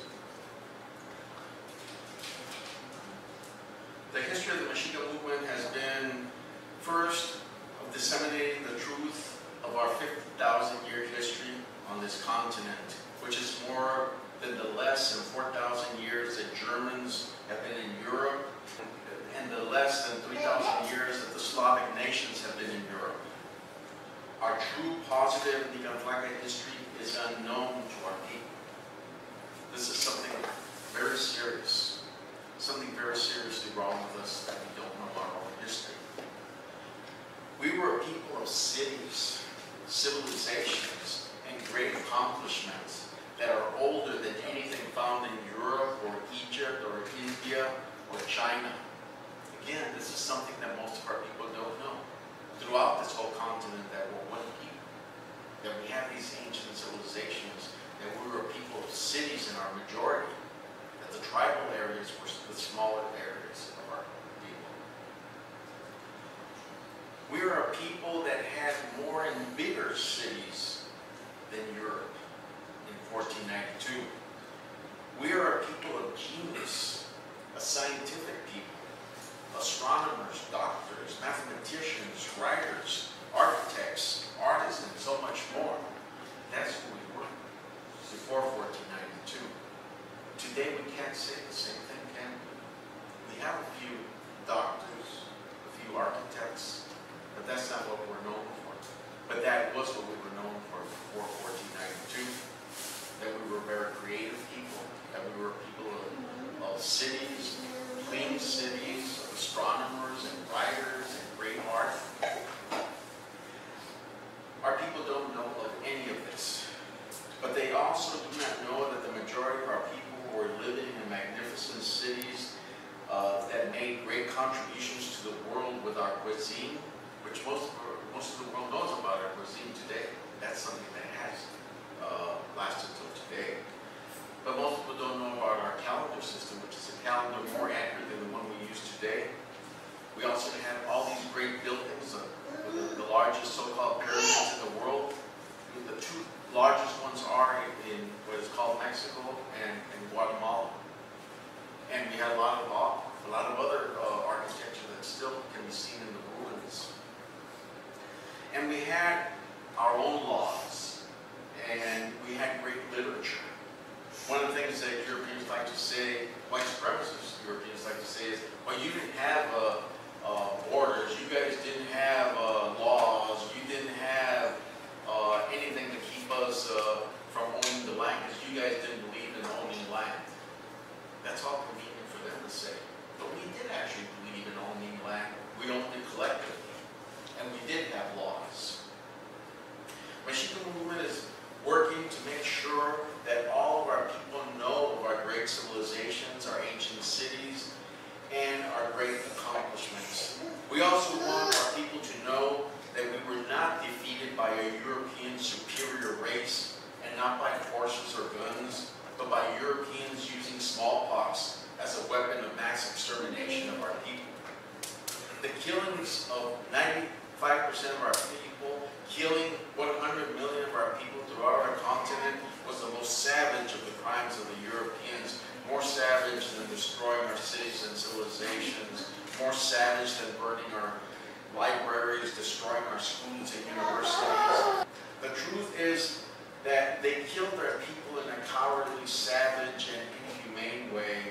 All of this accomplishments, all of this history of crimes of Europeans on our people, it's something that's absent from our being human on this planet. We don't know any of this, and it's all intentional. We're supposed to be in it. Mexica Movement teaches that we are Nika Flaca, the indigenous people of this continent, which is the truth of who we are. Nika Flaca includes the full blood and the mixed blood, the light and the dark, the ones of the north from Alaska to the ones of the south in what is called Chile and Argentina. We are all one people, one race, one nation. We teach our people that we are not any of the European imposed false labels of Indians. Indians are the people of India. Red people. Where did they get this red people from? But then again, why do Europeans call themselves white? They're not white. They're pinkish, they're pale, everything. But they like to call themselves white because it gives a sense of cleanness, of purity, of positive things, but they are not white. But they also call us Hispanic and Latino, which are just European labels, or raza, mestizo, and now a new genocidal term, Latinx. That's a new one. They always figure out more and more ways to take away from our identity. These are all identities that are ignorant and racist and genocidal acts that are meant to destroy us as a people. We, Mexica Movement, we teach with our website, social media, with YouTubes, and with our protests. Over the years, we have protested and stopped a movie that was going to be about Zapata, starring a Spaniard, Antonio Banderas. We stopped Ron Howard from making a movie that would glorify the conquistadores. We hounded Eddie Olmos for years for promoting gang films and racist stereotypes of our people. We protested other films of Hollywood. We protested Steven Spielberg's Road to El Dorado cartoon and made it lose money. We also did the same thing with the Frida film because they refused to hire Mexicans to play Mexicans.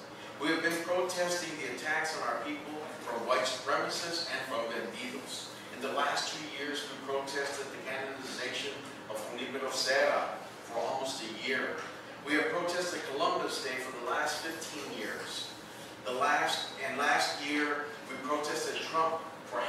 year. We are only a few people in the Mexica Movement, and we have managed to have people know more of our history and to question the false labels of Hispanic and Latino. We have had 2 films canceled because of our protests. We have had 2 films lose money because of our protests. We have, in 26 years as the Mexica Movement, been doing the work that we do because it has to be done. I personally have been involved in protests since I was 18 years old in 1968. I have lived my life to learn and to teach our true history, our true Nica-Flaca identity, and to learn of the Holocaust of our people, the genocide of our people of the last 500 years. And here we are today in the beginnings of the Trump regime, in what is beginning to look more and more like a dictatorship, a white supremacist dictatorship. Today I want to talk about the coming raids, the deportations, the coming terrorism in our communities, and our need to organize the way the Jews of Europe should have organized. They failed to stand up against the Nazis, and they were killed in their Holocaust. We have already been killed in one Holocaust that killed 95% of our people. Europeans killed 100 million of our people all across our continent. And that means nothing to most of our people today, because they never saw a movie on our Holocaust, never read of it in our schools. But we are at the beginning of a new Holocaust of our people, and we are not prepared, not organized, not united, not Nica-Flaca educated. For now, we need to focus on survival and not to make the mistakes of the Jews in thinking that it isn't going to happen to us. It's not that bad. Besides, I was born here. The deportations are just for the undocumented. That's a horrible way to think for our people.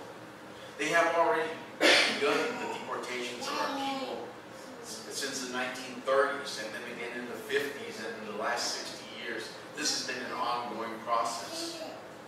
Prepare for the coming Trump Gestapo. Documented and undocumented need to prepare for the horror of the raids and deportations that are absolutely coming our way. Prepare for our people to betray us, as we saw in the large numbers of our people who voted for Trump. But let's plan a little better than the Jews did. Documented must help undocumented. Be prepared for raids and for racial profiling. Have a plan of escape and hiding in another home. Have a plan for your children in case you are deported. Have at least $200 in cash to help you survive. Those of us born here or are citizens, always carry your passport. If you don't have a passport, get one. It only takes 2 weeks to get one. Stay informed before Trump starts his raids on a large scale. The raids have already begun. When you see or know of a raid, post it on social media. Offer refuge, hiding to undocumented in your home. When the raids start, don't travel outside of the big cities. This is real. There is a coming horror that will affect all Nica-Flaca. The better prepared you are, the better you will survive. If you think this is an exaggeration, remember that the Jews in Germany thought that Hitler was all talk. They were dead wrong.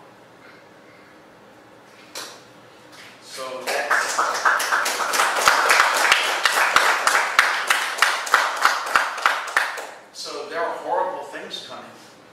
There are really horrible things. And for the people who think that we're exaggerating in this, you know what? I hope I'm wrong.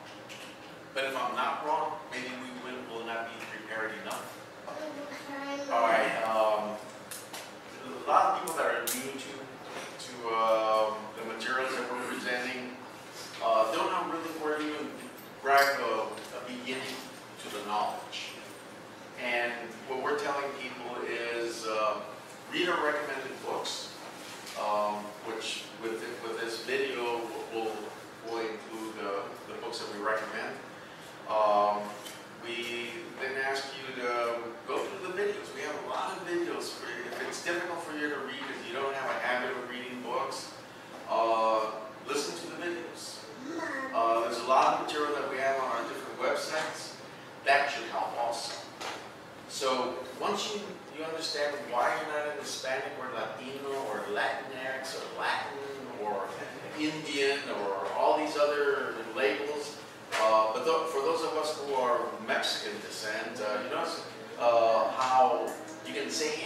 except Mexican.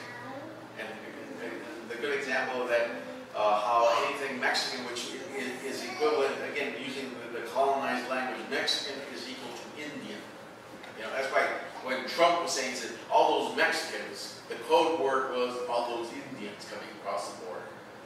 Like when he's saying, let's make America great again, we know what he's really saying, right? Let's make America white again. So people understand what's behind the codes.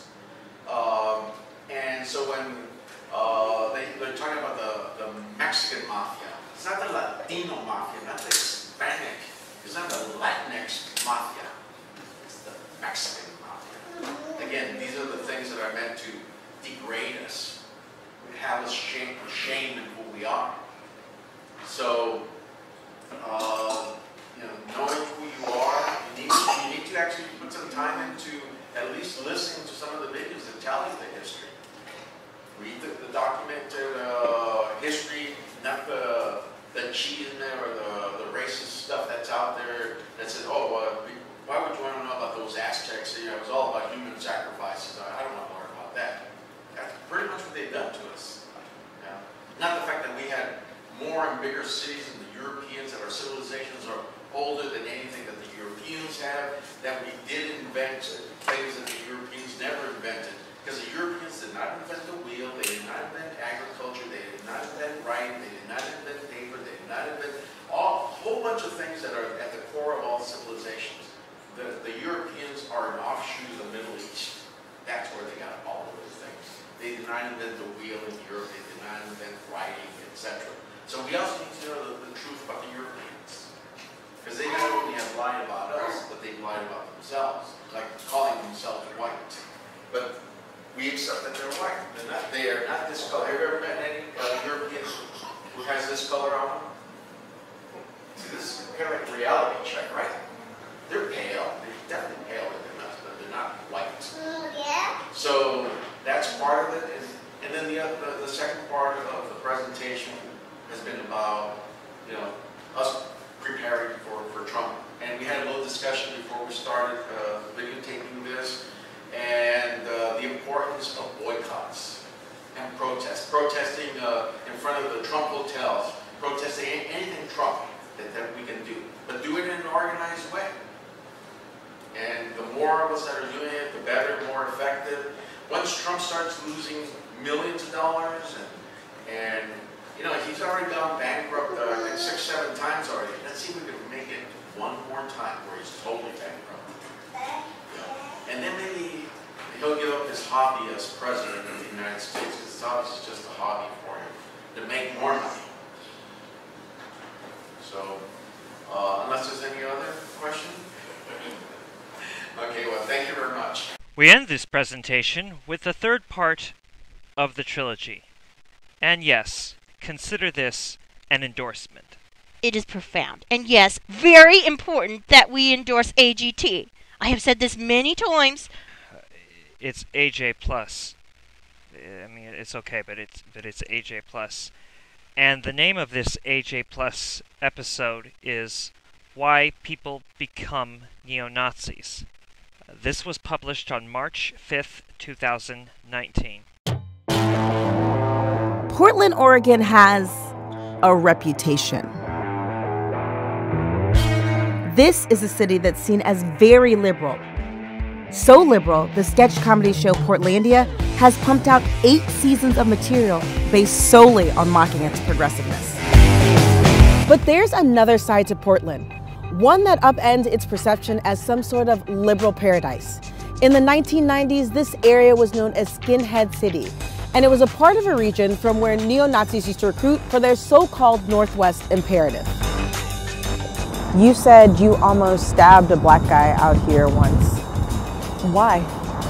Because he was hitting on my girlfriend at the time, and it pissed me off, and so I pulled my knife out, I was getting ready to stab him, until I looked up and there was a Portland PD about 10 feet away. The ubiquity of the internet and social media in the United States has only made the far-right recruitment process easier. Social media is big on the recruitment nowadays, especially on YouTube. But what is it about the far-right violence movement that lures people into it.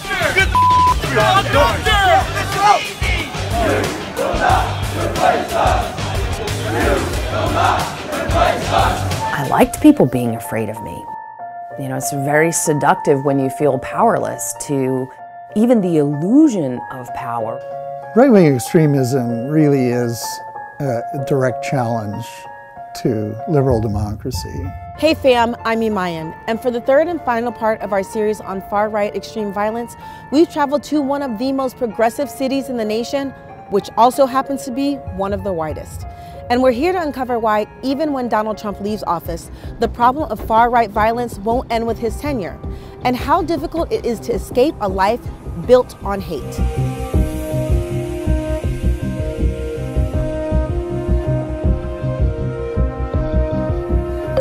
There are nearly 650,000 residents in Portland, and more than 77% of them are white.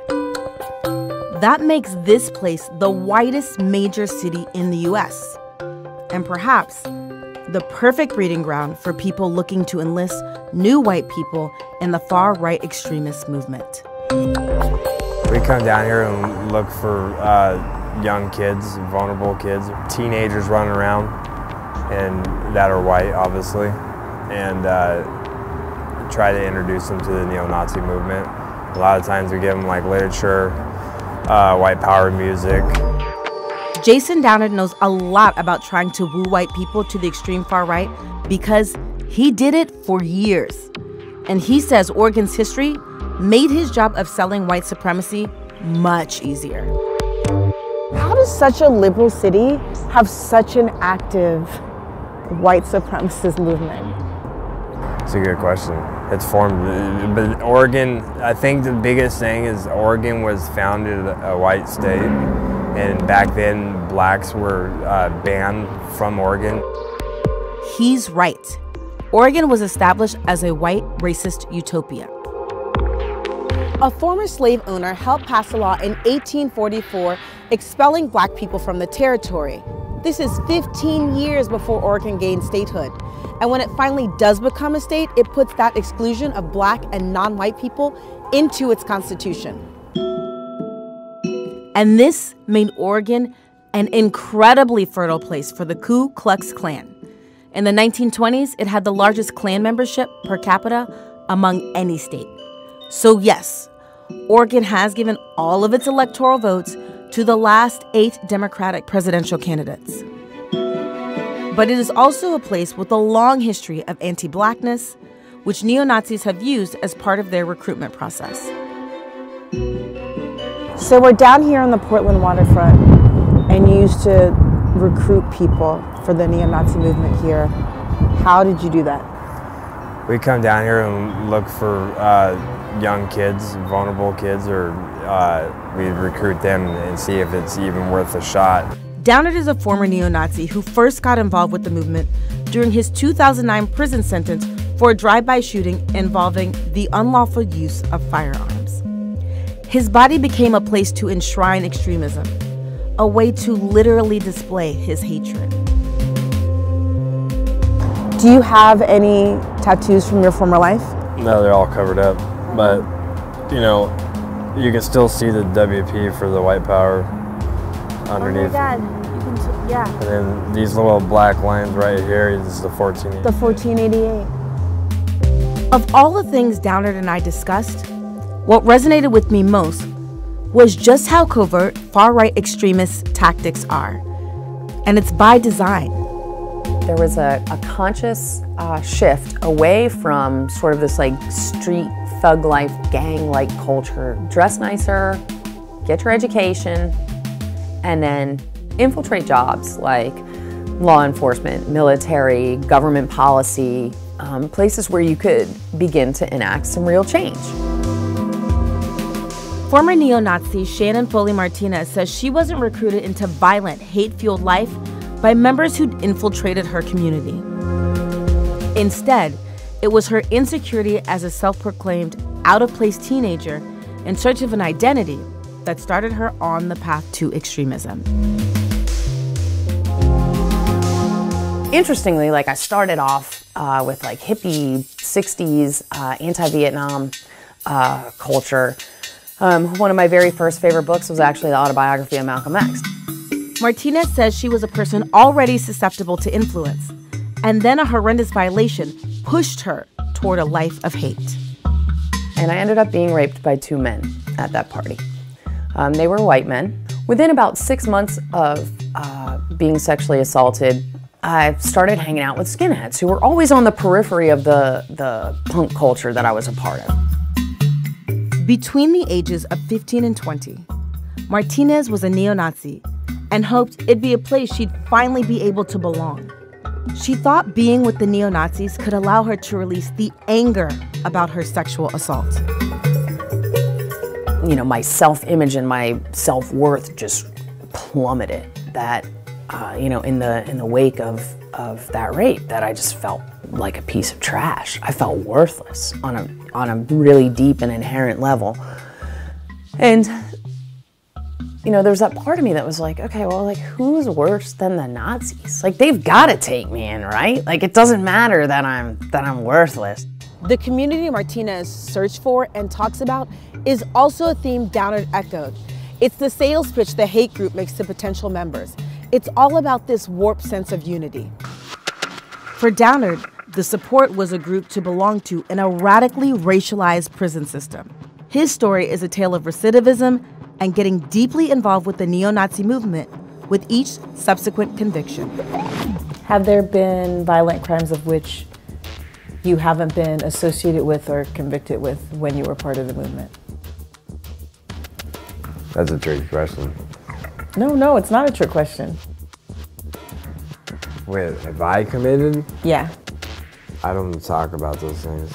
I mean, I've done horrible things that, like, I gotta live with every day.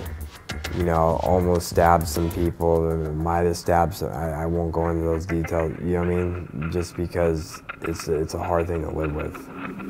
Downard's and Martinez's neo-Nazi paths are one type of far-right extremism, which generally falls into 2 categories. Political and anti-government, like the alleged MAGA bomber Cesar Sayoc, a Republican and huge Trump supporter, accused of targeting the president's political enemies with mail bombs. And then there are those on the far right who are hate-based, like the neo-Nazis with whom Downard and Martinez were once affiliated. And though Downard says President Trump's rhetoric has played a role in reinvigorating far-right groups, Donald Trump's presidency has been a victory for the movement. He's saying all the right stuff. So you get these neo-Nazis like, we got this president is pretty much giving us the okay to do whatever the hell we want. Author David Nyward says even when Donald Trump leaves the Oval Office, this type of violent extremism will still be a problem. This problem didn't start with Donald Trump. When he leaves office, we're going to have another generation before we can really sort of corral these forces of hatred that he's unleashed. What's happened is that a whole new generation of young people have been radicalized into this belief system. Nyward says President Trump's favorite cable news channel contributes to gassing up far-right extremism. We believe in free speech, even when it's reprehensible, maybe especially when it is. You'll see Tucker Carlson talking about white nationalism or espousing white nationalist views on national TV, on Fox, and getting away with it. And people just kind of going, shrugging their shoulders. Nyward has followed the far right for 30 years, first as a journalist and later as an author. He says there's a reason far-right extremism movements are often unsuccessful. Typically, right-wing extremists never get enough momentum going because they've never been able to stay cohesive for very long because of their very nature. So a lot of the people drawn to right-wing extremists are really kind of contentious and unpleasant people. They hardly ever get along. They're constantly fighting.